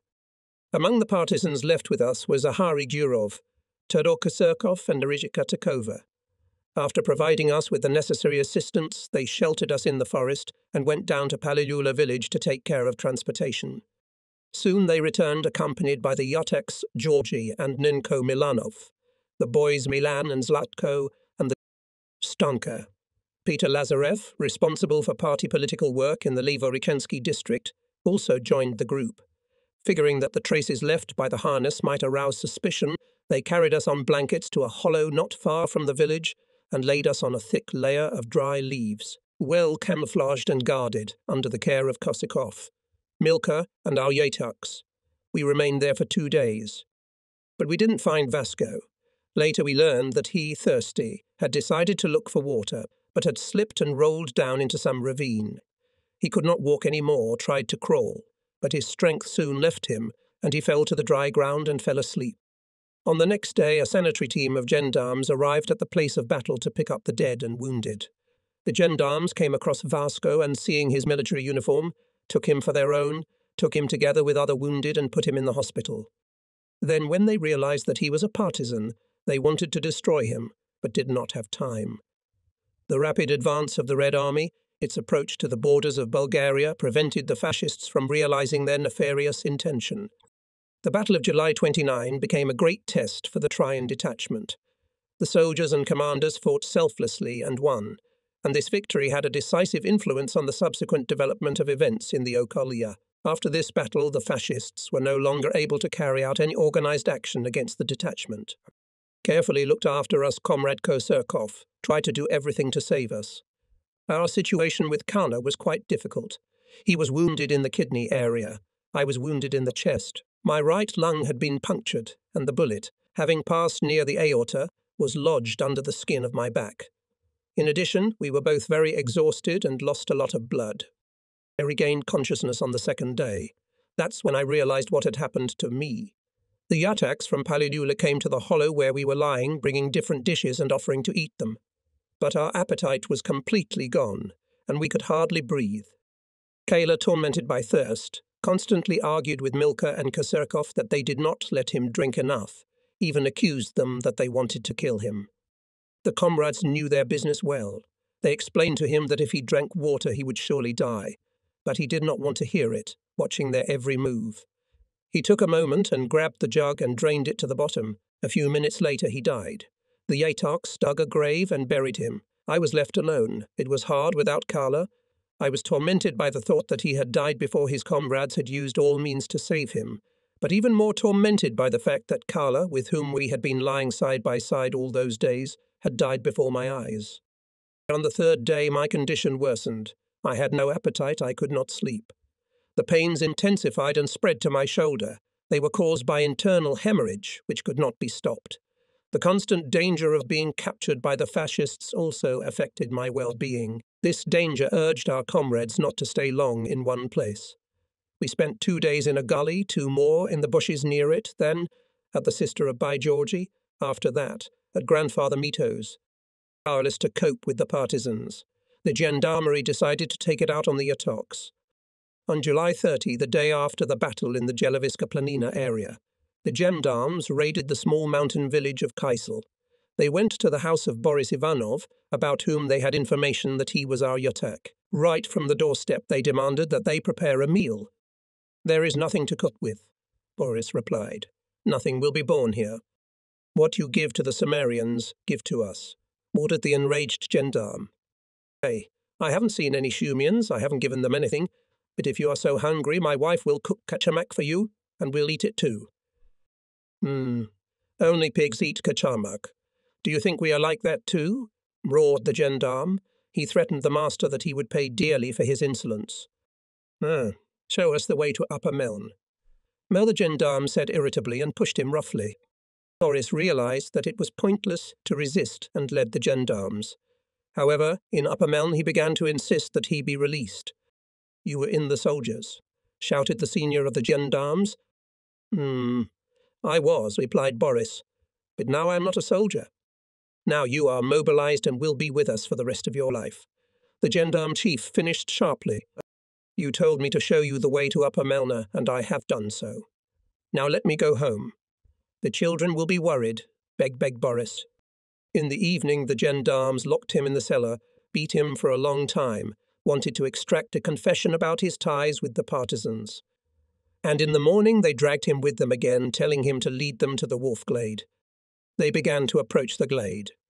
Boris thought that in addition to his will could help to find the partisans, and again began to insist that they let him go. This insistence infuriated the gendarmes, and they dragged him into the thicket, and they shot him. But this was not enough for the monsters. They cut off Boris's arm and stabbed his body with knives. On the same day, alarmed for her husband's fate, Boris's wife set out on the trail of the gendarmes. But on the way she examined the thickets and hollows, looked at almost every bush, but found nothing. Then she went to Goroshevsky, where the gendarmes were quartered. There they refused to tell her anything. Moreover, the gendarmes pretended as if they knew nothing at all. Grieving, the woman returned home. She asked every man she met if he had seen her husband, and on the third day the herdsmen told her that they had seen him disfigured in a dell. Tarko Popisayev from the village of Kostorinci, was also cruelly dealt with by the gendarmes.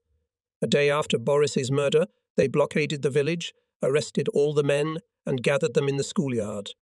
Standing separately, under strict guard, was barefoot Tako Popisayev, the village headman. Having beaten the arrested men thoroughly, the gendarmes dispersed them. Only Tako was left, and he faced a different fate. One of the gendarmes, with 3 yellow stripes on his epaulettes, stood in front of him, puffed up like a turkey, and, looking at him fiercely, began interrogating him. "Where is your son?" "With the partisans," answered Tako. "Why did you let him go to those bandits?" The gendarme became angry. "He is an adult. He can judge for himself what is good and what is bad. So you're on their side too, you damned bandit," hissed the enraged gendarme. He struck Tako several times in the face with his fist, and then signalled to the escort to lead him on his way to the village of Vukan. When Tako, escorted by the gendarmes, appeared in the street, 10 of his children, aged from 3 to 18, rushed crying to their father. Father, take your shoes. You are barefoot," one of them said tearfully. The gendarmes blocked their way and drove them away. Some time later, rifle shots came from a deep hollow beyond the outskirts of the village. A few peasants who were standing in the square at that moment depressed their heads. They drove him away. On August 2, the anniversary of the Elishtan uprising, Tako was buried. Although the funeral bell was not rung, the news of the funeral spread throughout the village. Many people gathered. At the coffin, decorated with flowers, stood the sad priest Starman from Leshnikov. He looked around and said excitedly, "Hey, it is superfluous to talk about Tako's death.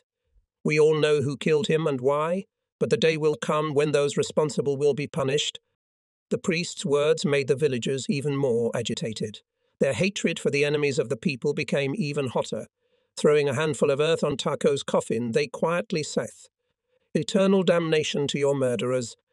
We had information that due to the intensification of the mass partisan movement in Sofia Okolia, an order had been given from Moscow to airlift Soviet weapons to us. This was to take place on Yugoslav territory, since most of the weapons were intended for the Yugoslav partisans. Therefore, the detachment left our territory and went to the place where the airplanes arrived. Only Georgy Grigorov, the Tsetsa Todorova, and the liaisons Raiko Tokov, Teofimov, and Zachary Gurov remained. The latter carried out communication between me, Georgy Avramov, who had left with the detachment, and Dencho, while the other 2 liaisons carried out communication between the party and military leadership in Trina Okolia and the district party committee. With the help of our liaisons, we kept each other informed of both combat and political activities. It happened, however, that because of the increased activity of the enemy, or because of the great distances involved, communication was disrupted. Then we resorted to the help of Yotaks.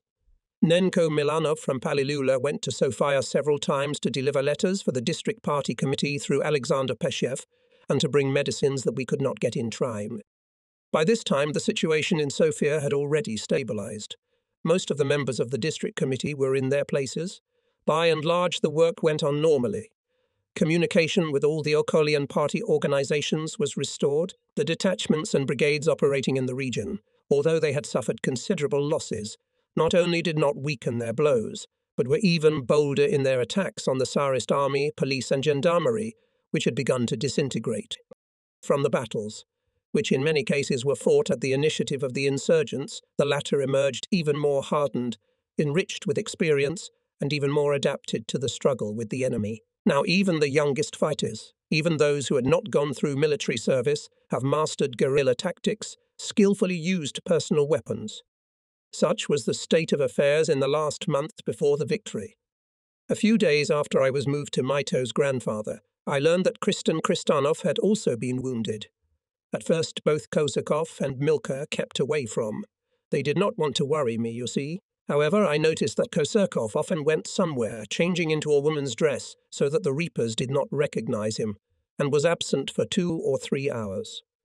At last he was forced to tell where he went, and then, at my insistence, Kristin was brought to us. He was wounded in the shoulder by our own partisan, who had begun to disassemble a loaded pistol. Kristin's condition was also difficult, but when we were alone together, we felt better. And then Sitietsa Todorova arrived. She and Milka took care of food, linen, medicines, and were on duty at night. Stoyan Ilia from the town of Svitivrak and Metadijay from the village of Dolna Dikanja, Radomir Okolia, carried the outside guard, Radomir region, armed with automatic rifles. They were on duty around the clock. Koserkov, our doctor, was an active man. During the day he took care of us, and in the evening, as soon as it got dark, he would go on actions. When we met Kristen and my condition improved a little, Kosekov said, I have information that traders have come to Lower Melna, as if they were buying cattle for some German firm. May I check what kind of people they are? I'll allow it. He took some guys from the Palilula fighting group with him, went to those traders, and when it turned out that they were engaged in supplying the German army, he took away their money and drove them out of the village. The next day the police raided Palilula and seized by Georgy Mastakla and Basil Ignatov. They were taken to Tryon, where they were subjected to cruel tortures. However, both our Yutuks stood firm and did not report anything about us to the Polizei. Nevertheless, we found it expedient to leave Verkhanyaya Melna and move to Leshnikopsi, about 8 kilometers from our former camp. Ivslavka, Grandfather Mito's sister-in-law, and Grandfather Mito himself trembled over us, took care that we had everything we needed, and kept guard. We did not feel very well at the home of Bay Georgie's sister, Alexia. The difference between sister and brother was like between heaven and earth. She was not only afraid of everything, but also hid butter, milk, eggs, the very products that are primarily needed by the sick. And we paid her. We didn't want to get anything for nothing. Even Strati, the blacksmith, was more humane than her. He gave flour, butter, and other products and never said a word about payment. Uncle Strati had already realized that he should not go against the tide, though he had never been our enemy. There was a great difference between the Uncle Strati we knew at the beginning of the struggle and the present one. We thought long and hard about how to get from Upper Melna to Leshnikowis.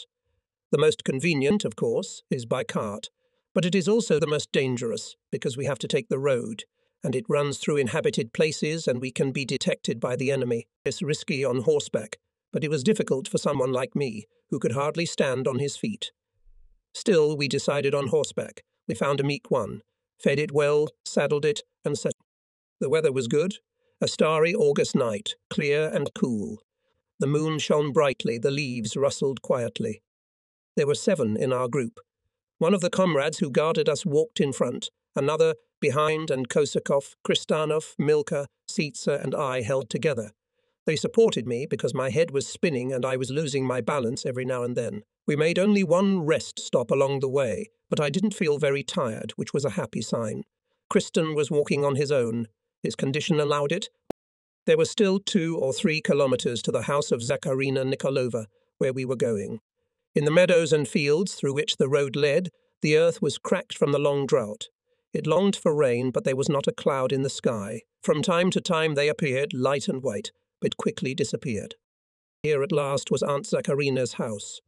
Besides her, there lived here the teacher Dimitar Stoyadinov, a Democrat, at whom we left our things for safekeeping, his brother, our old friend Grandfather Stapko, and several other families.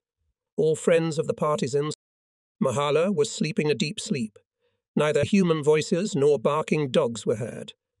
The silence was broken only by the stomping of the horse, which from time to time struck a stone with its hoof, and by its snorting if any dust or nut touched its sensitive nostrils. Auntie Zakharina had not locked the gate, but it must not have been oiled for a long time. The hinges creaked, and a big black dog came barking at us. Milka threw a piece of bread, and the dog was silent, looking for a handout on the ground. At that time the doctor knocked on the door. No one answered. He repeated it. Then an angry female voice answered, "Ooh, who's there in the middle of the night banging on the door, scaring my children?"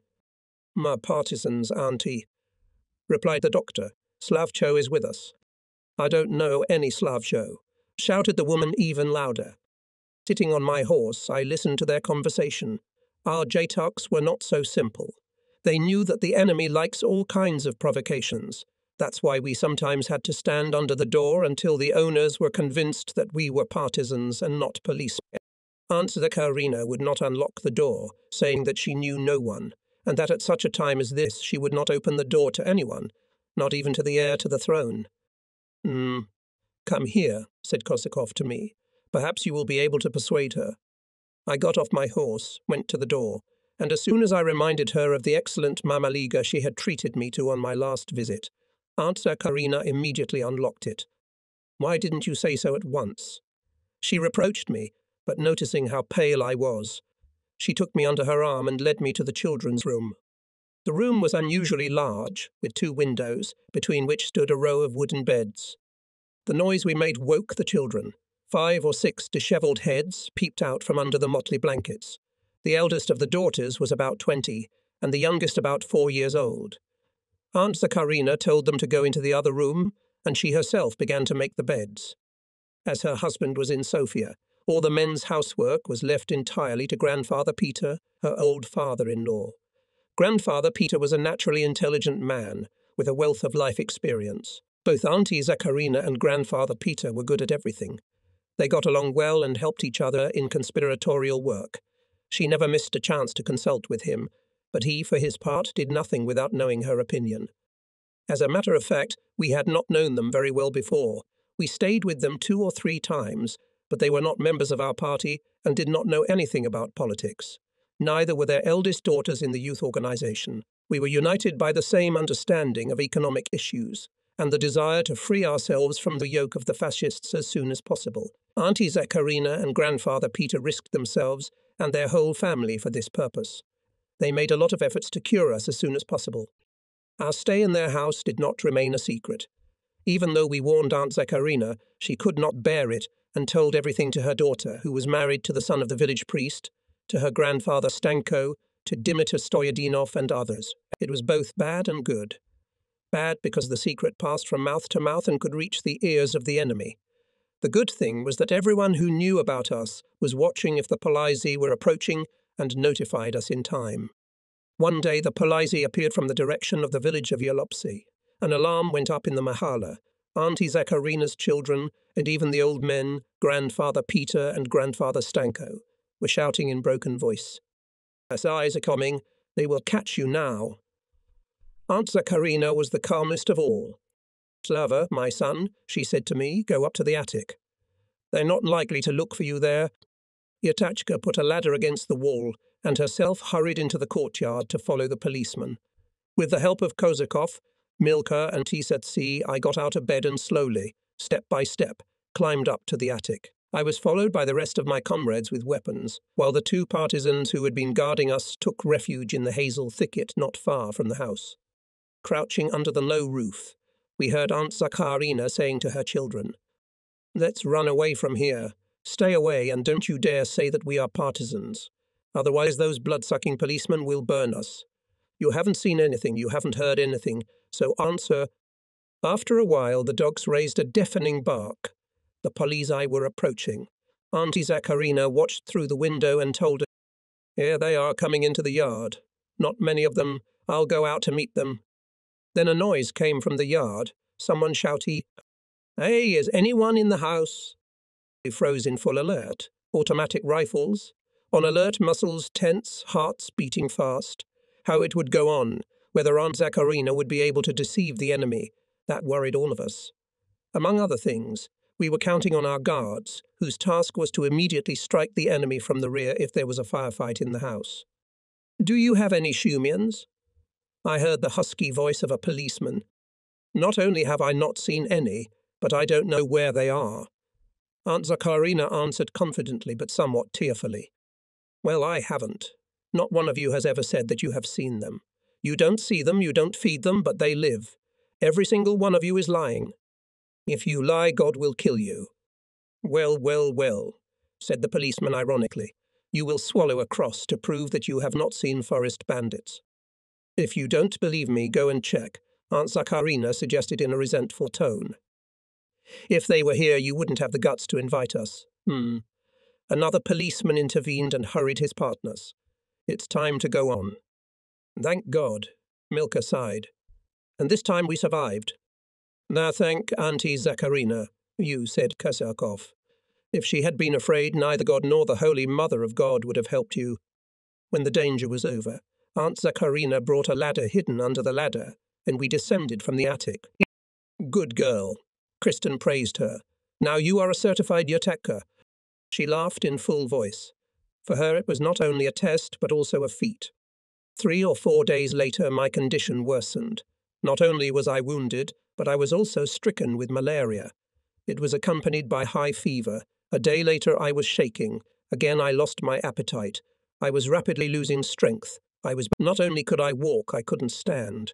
At first Kosurkov was frightened. It was difficult to understand the cause of the sudden rise in temperature. But when I began to shake, then he made a diagnosis, wrote a prescription, and sent Aunt Zakharina to the city with it. As the malaria was detected in time and the necessary measures were taken, I was again on the mend.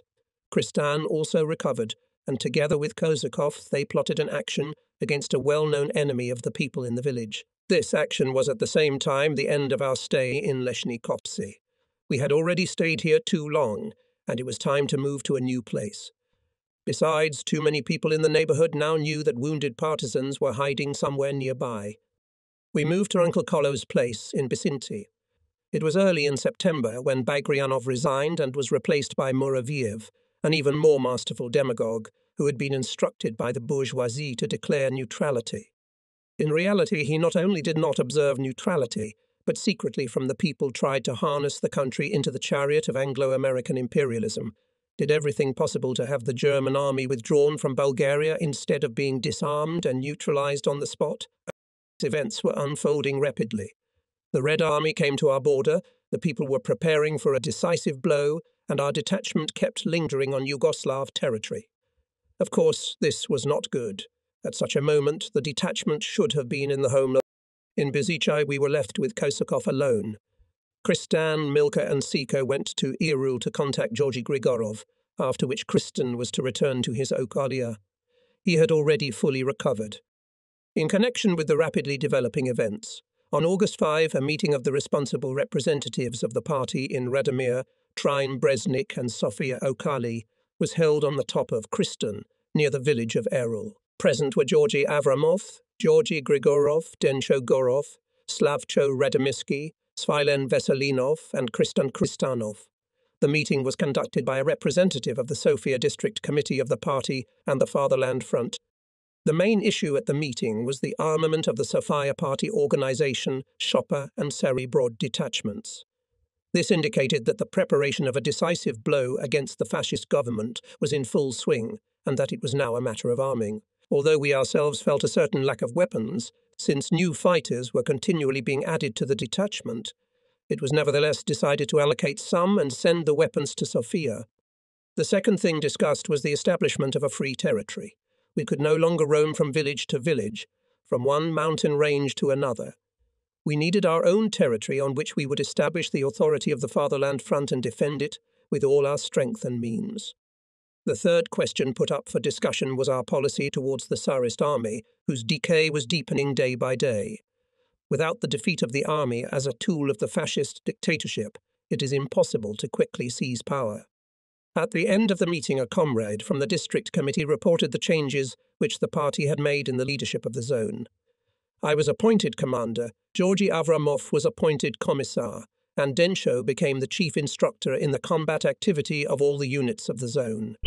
During the meeting, we received news from Yugoslavia that weapons were expected to arrive. Because of this, the detachment had to immediately leave the territory of Trina and go to the village of Petrov Gora in Vranjska Okolia, where the detachment fighters met with our Georgy Dimitrov brigade, which had already arrived in the area under the command of Atanas Rusov and Kiri Ignatov. The formation of the Georgy Dimitrov brigade became known to the district party committee, and it decided to take all measures to strengthen it. The chief of staff of the zone, Zdravko Georgiev, who arrived in mid-August in the village of Krivolivada, Vranskoy Okolia, was entrusted to take care of it on the spot. Comrades Kairo Ignatov, Etanas Rusev, Georgy Avramov, Depcho Durov, Kirill Bogoslavsky, Viljo Vanev, Boris Tashev, Slavcho Venev and Ivan Marinov were there. They took part in a meeting which discussed the moral and political condition of the brigade and decided to immediately replenish it with about 50 experienced partisans from the Traian and Bosiligrad detachments.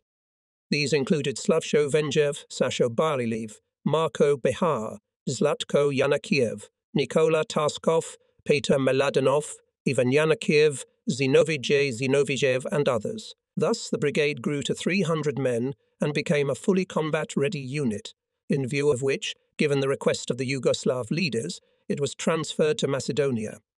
Although Baipesho and Dencho were quite far away from me, we found ways to coordinate almost all the most important issues concerning our political and military activities. Thus, in a letter sent in late August or very early September, Baipesho informed me of the appointment of the new leadership of the trainer detachment and of the refusal of the English mission to deliver weapons to us. This refusal the English officers motivated by the fact that their government looked upon the Muraviev cabinet as a force capable of driving the Germans out of Bulgaria and giving the Bulgarian people freedom and independence. And in fact, wrote Baipesho, the government of Muraviev is not to the taste of the Bulgarian people, but of the English bourgeoisie, which expects it to subordinate Bulgaria to the will of Churchill. In the same letter, Baipesho reported that in just 2 days 70 to 80 soldiers had joined the detachment and that the 25th Regiment was preparing to join the partisans in full. We explained the change in the mood of the army by the new task of taking over the fight against the partisans, which, in the opinion of most of the soldiers and officers, the army may not be able to do. They correctly understood the situation, and the only reasonable way out was to join the side of the people, which would preserve their honour and would not violate their loyalty to their fatherland. In August, the party published 2 important documents. Circular No. 4 of the Central Committee and an article by Georgy Dimitrov. The circular was addressed to the leadership, organizations and members of the Workers' Party. It stated that Bulgaria was experiencing historic days, that a decisive hour had struck for her, that her fate depended solely on the people and the patriotic strata of the army. A further stay in power, at least for another day, by force imposed on the people by the regents and the pro-German government of Bagranov, the continuation in any form of alliance with the Germans means the defeat and ruin of our motherland. Before the party, the home front, before the entire Bulgarian people and the army, the task was set with all categorical determination to rise up for a courageous and decisive struggle for the immediate breaking of the alliance with Hitler's Germany and the expulsion of the Germans from Bulgaria. The circular emphasized the necessity of the immediate withdrawal of the occupation corps from Yugoslavia and Greece, the establishment of mutual understanding with fraternal Yugoslavia and joint action against the German enslavers, the immediate release of all patriots and the abolition of emergency laws. The directives of the Central Committee of the BKP were summarized as follows. Everywhere, with the involvement of all the forces of the party, the RAMs, the Patriotic Front, the broad working masses, patriotic soldiers and officers, to unfold a nationwide struggle and insurgency movement against the Germans and their Bulgarian agents, to hold meetings, rallies and demonstrations, to raise workers, railway workers, civil servants to political strikes, to organize a general political strike, to provide armed support for all these actions, all insurgent forces, cheetahs, battalions, brigades wades, to undertake bold and systematic actions everywhere. To attract the army to the side of the struggling Bulgarian people, coordinating with it joint actions against the Germans and German agents for the salvation of Bulgaria. To the Patriotic Front to urge the people and the army to a brave arms struggle. As emphasized in the circular, only the Home Front government represents truly popular democratic power. In solving all the above tasks, the party leaders and every party member must show exceptional firmness, determination, initiative and a sense of responsibility. In conclusion, the party called for bold and daily action, for a resolute struggle for a free, independent and democratic Bulgaria. In the conditions of the approaching final defeat of Hitler's Germany, in the conditions now created in the Balkans, Georgy Dimitrov pointed out, the Bulgarian people, its partisan movement and patriotic militia in cooperation with the People's Liberation Army of Yugoslavia, the Macedonian and Greek insurgents are quite capable of immediately breaking the brigandish alliance with Hitler's Germany and expelling the Germans from the confines of their country. Dimitrov's circular and article gave an answer to all the questions that worried the Bulgarian people, raised the question of an uprising, of taking power. The workers of the party, the MRMs, the Fatherland Front made every effort to prepare the last decisive battle with fascism. The uprising felt closer, more real than ever. It was calling, mobilizing the forces of the party, the RMs and the Fatherland Front, calling the entire nation to the final assault on the fascist fortress, the mastery of which was no longer very difficult. The revolutionary pulse became even stronger. The faith in the triumph of our ideas shone even brighter.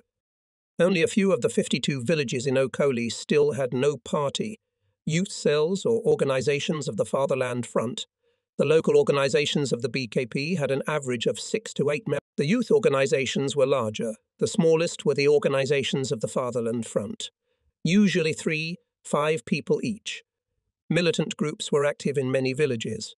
Most of them had their own weapons. They carried out the orders of the detachment. In the first days of September, the Trinsky detachment was in the area of the villages of Kalna and Krivya Jabuka. The comrades learned that a group of Bulgarian officers, transferred by airplanes from Moscow, were looking for communications. This pleased the detachment command, and Baipesho was the first to express his desire to meet them and escort them to the detachment, taking with him a soldier for protection. He set out on the road with youthful enthusiasm, the same enthusiasm with which he undertook any task assigned to him, from the smallest to the largest.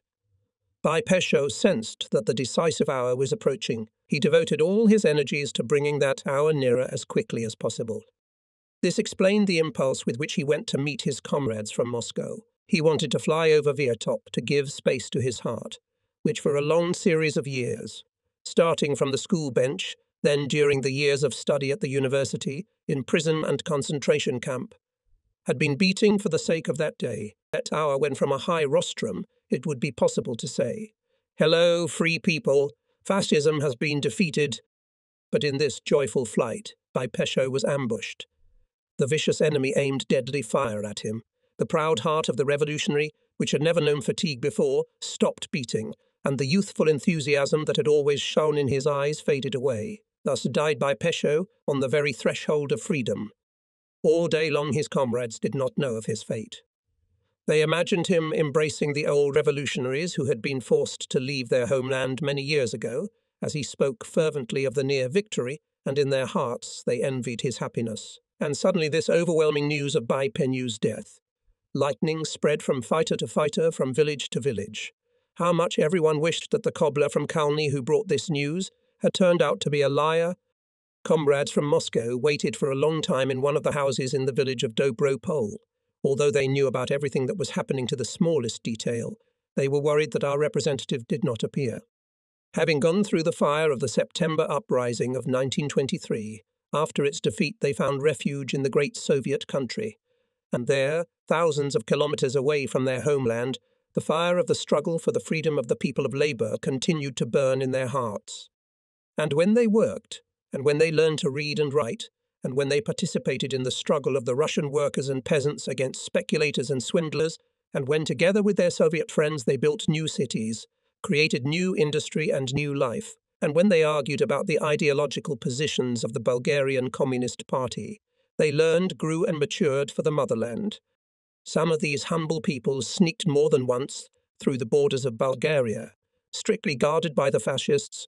Forgetting the danger to their lives under false names, they travelled along the roads of our country, through its towns and villages, in the name of keeping alive the spirit of September, in order to dispel the impenetrable night that had descended on Bulgaria.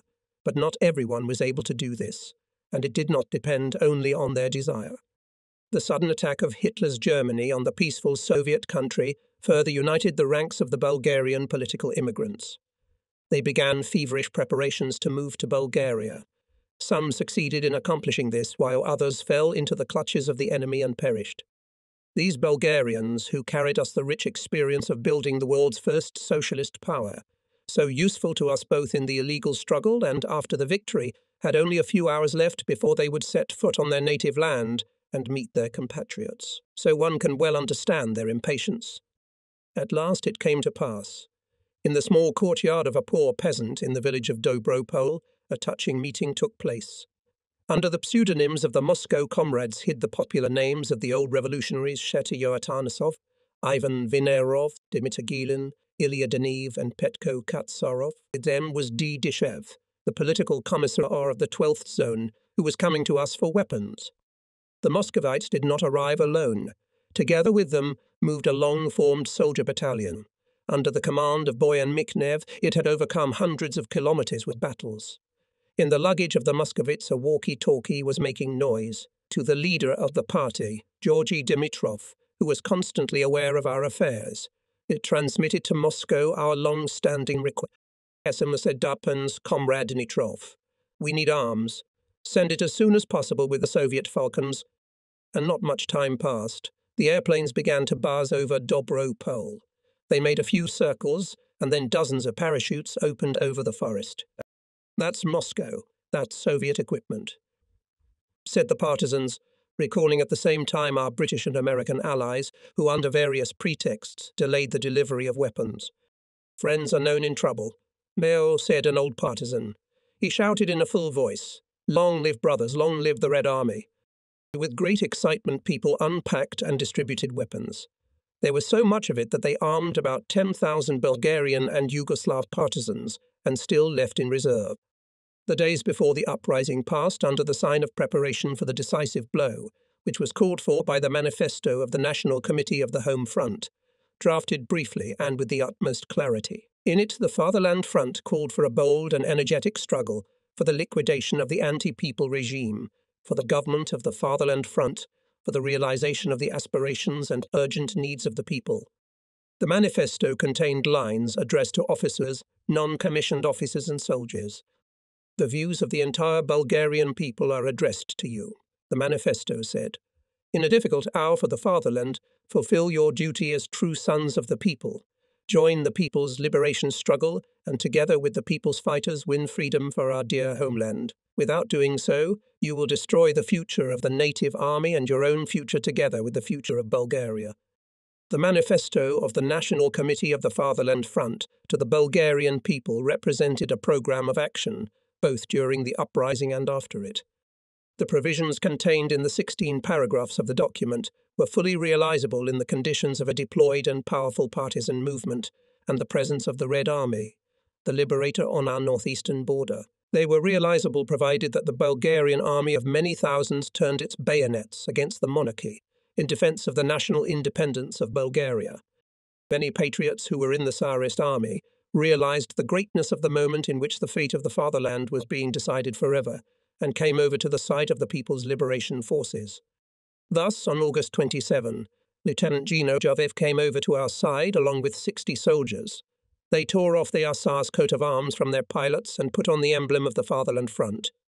Zedro Georgiev was with us during these tense days. In accordance with the instructions of the Central Committee of the party and Georgy Dimitrov, he urged the question of the immediate creation of a partisan division. This was done when comrades Satanasov, Vinarov and Dishev arrived, and Soviet weapons served as the material basis for the realization of this decision. The first partisan division consisted of the partisans of the Trinsky, Radomir and Breznik detachments, Miknu Soldier Battalion and Gino Jovev's company. Although I was absent at the time, my comrades found it expedient to entrust me with the command of the division, and appointed Zdravko Georgiev as its commissar, Densho as my deputy in the field, and Boris Tashiev as deputy political commissar. The division consisted of 3 brigades. The first brigade was entrusted to Denko and Dimitar Gilin, the second to Boyan Miknev and Ilya Deniv, and the third to Evtim Rangelov and Petko Katsarov. The personnel of the division was so well equipped and armed that it could not be compared to the large Tsarist divisions. It represented a serious force and a solid support for the workers not only of the Trinska, Breznik, Radomir, Tsaribrod and Bosiligrad districts, but also of the emerging government of the Home Front. One after another, several military units came over to our side. Thus, the number of soldiers and commanders of the division increased to about 2,000. Events were approaching their logical end. The Red Army stood on our northeastern border, ready at any moment to cross the furrow of exclusion, years in a row deepened by the Romanian and Bulgarian fascists. Millions of eyes in Bulgaria were turned to the northeast and eagerly awaited the moment when they could see and meet the Soviet soldiers, liberators, about whose heroic deeds people learned from the broadcasts of forbidden stations and materials of our illegal press. Involuntarily came to mind memories of the old Bulgarian-Russian friendship, born in the battles of the liberating Russian-Turkish War and cemented in the most difficult days of the October Revolution, when the Bulgarians not only did not oppose the young Soviet power, but gathered grain by grain to help food to the distressed Russian people. The Bulgarian people, with a clear conscience, expected a meeting with the sons of the Soviet peoples. It did not dance to the tune of Hitler's local servants, and despite numerous attempts to embitter it against the Soviet country, not a single Bulgarian soldier went to the Eastern Front. We did not fire a single shell or a single bullet at our Soviet brothers. The traditional Bulgarian-Russian friendship was protected by our people as a shrine. Throughout this brutal war, the Bulgarian working class followed the development of events with bated breath. At difficult moments for the Soviet people, and we breathed hard, every victory of the Red Army was a true holiday for the Bulgarian toilers. When the Soviet government made an appeal to the Soviet peoples, when it gave orders to its armed forces, we felt that it concerned us as well. Therefore, when Moscow radio reported that the Red Army was awaiting the response of the Muraviyev government as to its future course, Bulgarians from mountains and fields, factories and plants, from the deep mines, cried out impatiently, "Soviet brothers, come to us as soon as possible." This spontaneous impulse, which covered the whole country, could not fail to reach millions of Soviet soldiers who crushed fascism. On September 7, in the village of Jelovica, the last illegal meeting of the Trianokoli Committee of the Fatherland Front took place. It was held under the sign of the people's demand to take power, which was to be realized according to a plan that would correctly distribute the available forces and means. First of all, it was necessary to put the local organizations of the party, the RMs, the Patriotic Front, the Farmers' Union and other anti-fascist parties on full alert, to explain to the population that the Soviet country was at war with Bulgaria through the fault of the government of Muraviyev. The last puppet of the bourgeoisie, that the Red Army was ready to help us free ourselves from the fascist yoke, that the Bulgarian people should rise up in a general armed uprising.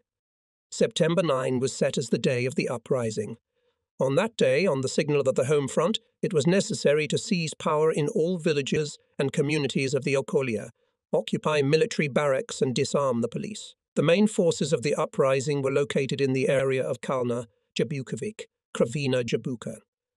After receiving the order, they were to appear in Trina Okolja. The police found out about the meeting in Jelovica. They also learned of other things, but took no action. Now the police officials were only concerned with one thing: how to save their own skin. And the partisan division, like a hammer, was looming over the heads of the fascists, and the Red Army was approaching Sofia. The great daredevils and brave men who had killed hundreds of defenseless people were now looking for any crevice to escape from the colony to avoid popular retribution. The executioners were greatly disturbed by the strike of the Pernik miners. It covered all the mines and mines. The miners were the first to express their distrust of the fascist government and, leaving their workplaces, took to the streets to protest against the Bulgarian bourgeois policy of robbery and oppression. The strike of the Pernik miners served as a signal for a widespread seizure of power, for the elimination of the domination of the bourgeoisie. During September 8 and 9, the murderers of many partisans and yataks fled from Trine Lieutenant Colonel Mapov, Lieutenant Colonel Stoyshev, the burned demagogue Nikola Vasiliev, the police inspector Angelov. In the city remained only those of the regime's adherents who understood perfectly well. No matter how you hide, you can't hide anywhere. On the morning of September 9, 6 partisans, including Rycho Takov, Mitko Granitov and Kosta Novoselsky, gathered in the village of Palyula. They heard that the partisans had occupied the town and immediately decided to go to Strezimirovci, where, according to their information, a military unit wanted to surrender. They stopped a passing truck and went straight to Strezimirovci. Granitov alone entered the lieutenant colonel's office. The others guarded the doors. Granitov said hello to the lieutenant colonel and briefed him on the terms of surrendering the unit. At first, the lieutenant colonel was frightened, but noticing Granitov's excitement, he calmed down and said that he would not surrender his weapons to anyone without an order from above. The comrades were satisfied with this and went to the city. They believed that there, at least, the enemy had been brought into submission and the people's power established.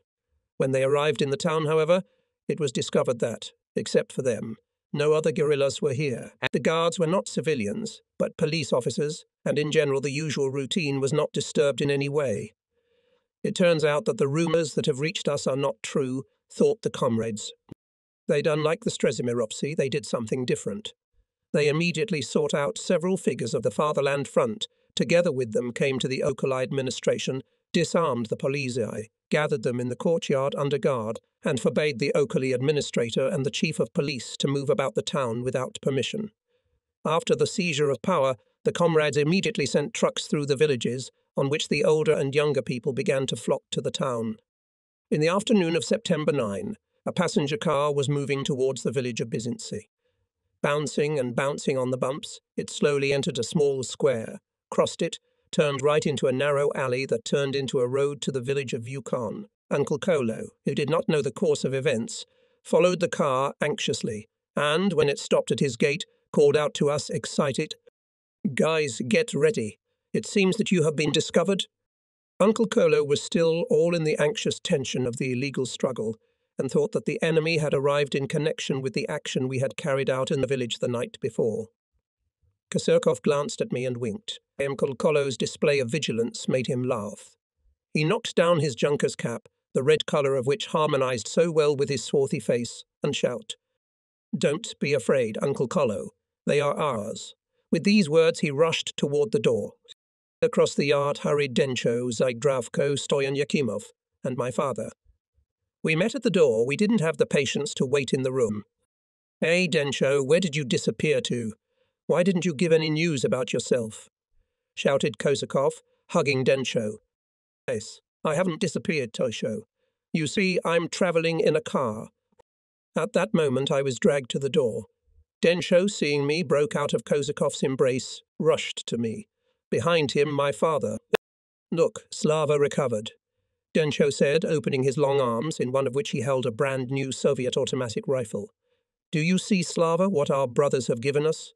he shouted at the top of his voice. "I see, Dencho, I see. The brothers gave us not only weapons, they helped us to free ourselves from fascist slavery." Both of them, Dencho and my father, embraced me, our hands intertwined.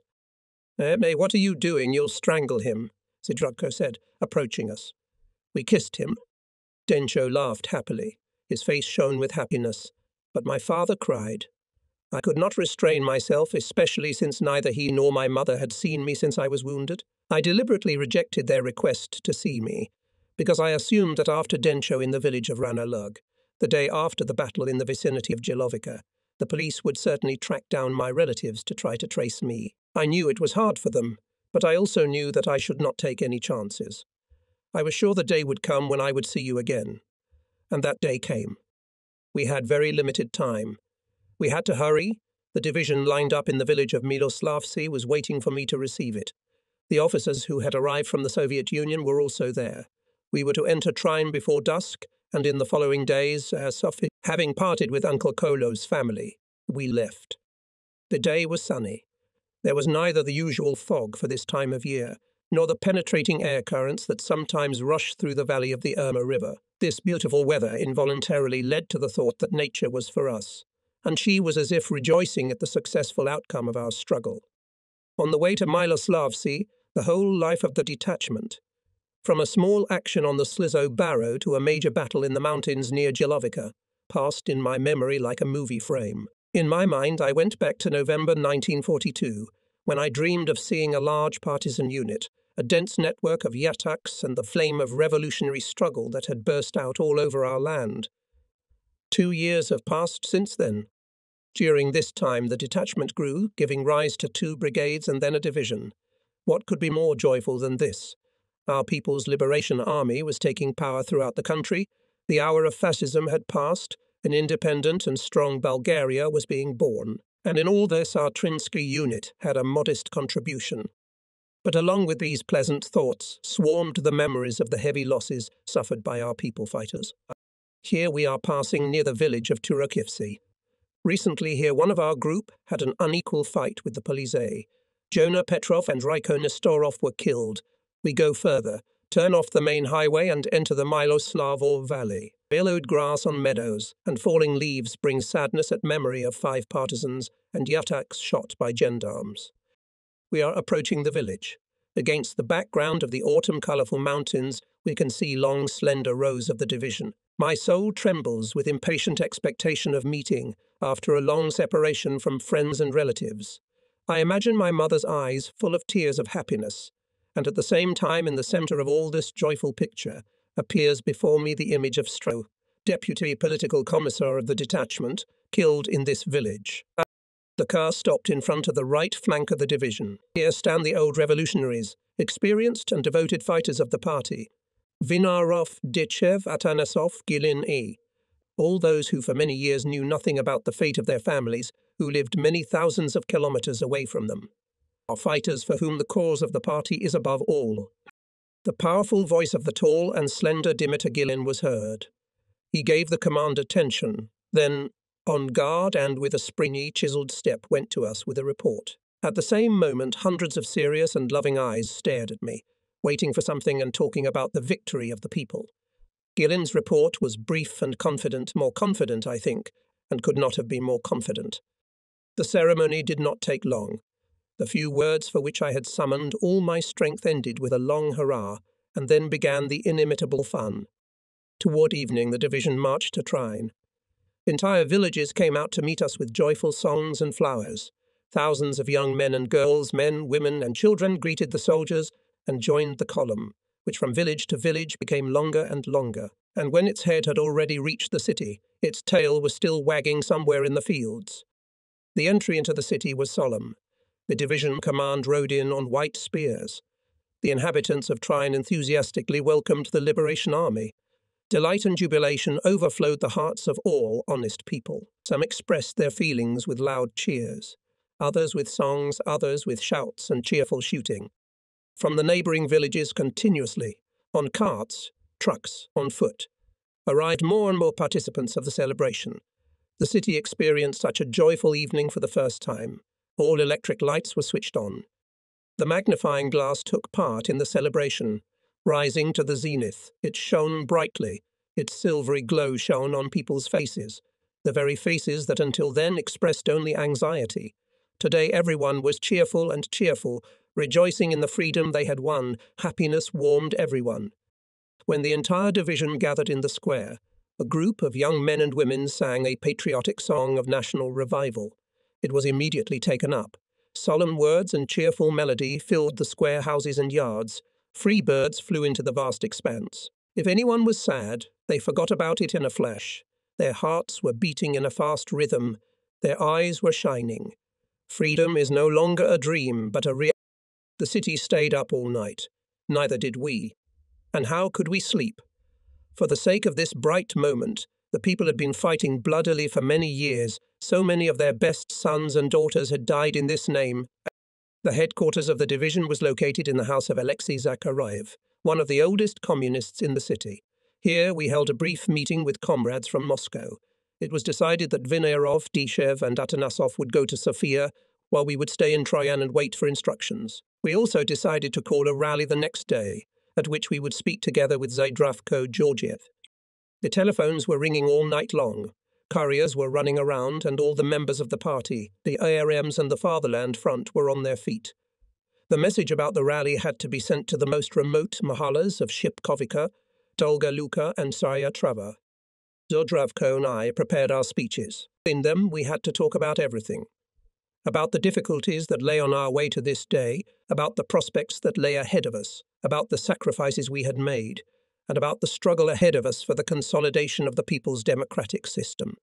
We must also speak of the broad support given by the people from the first days of the detachment's existence, and of the need for unity and cohesion in the course of building socialism. And we must also speak of the fraternal friendship with the Soviet Union, of the joint struggle shoulder to shoulder with the Yugoslav partisans, of the great help of the Soviet Union, of the importance of the Patriotic Front. And all this must be said concisely, clearly, frankly as we always spoke to the population. It was not yet dawn when boys and girls began to gather near the division headquarters. They insisted that they were enrolled in the People's Guard because the enemy has not yet been completely eliminated. The Germans are still threatening our borders. Only during these days, the division grew numerically by about 1,000 people, and the enrollment of volunteers continued. Around noon, the patriots released from prison, whom the Nazis and their servants had kept behind bars for many years, also arrived. Touching scenes took place in the square. Those people who had not seen each other for a long time met. Mothers and fathers asked about their sons and daughters. Children looked for their parents. It was time for the opening of the rally. The square was filled with people. Everyone wanted to get closer to the podium, on which will rise leading figures of the party, the Fatherland Front, and the guerrilla movement. Especially our Yataks, the people who had endured the main difficulties of the struggle, over whom day and night hung the mortal danger. Here were Uncle Kolo from Bisinci with all his family, Vasil Stoichev from Erol with his sons, Todor Stoichev from Zabel, Georgy Anenko Mileov from Upper Milna, Yuru Simov, Baineko from Goroshepsi, Grandfather Tosho from Lower Milna, Auntie Stana, Auntie Zaharina, Auntie Bojana, Grandma Milanka, Grandma Seta, Grandma Taka, Grandma Lena, released from prison, parents of partisans and many others who showed true courage in the days of the great national struggle. The rally was opened by Iosko Voskavadzhiev, chairman of the Fatherland Front Committee. He called on those present to observe a minute of silence to honour the memory of those who died in the struggle. Everyone knelt down, bowed their heads. The city falls silent. People even seem to stop breathing. A minute is too short to be able to run through all the pages of recent history, to remember dozens of dead comrades, but it is enough to feel the absence of these beautiful people who sacrificed themselves for the freedom and independence of their homeland. That is why their images are so bright and pure. That is why the memory of them will never fade. Our speeches were short. We had already said most of what we needed to say during the explanatory work on the eve of the uprising. Now it remained only to make a brief review of the way past, to call the population to high vigilance, to restore everything destroyed and looted by the fascists, to continue the fight against the enemy by other means.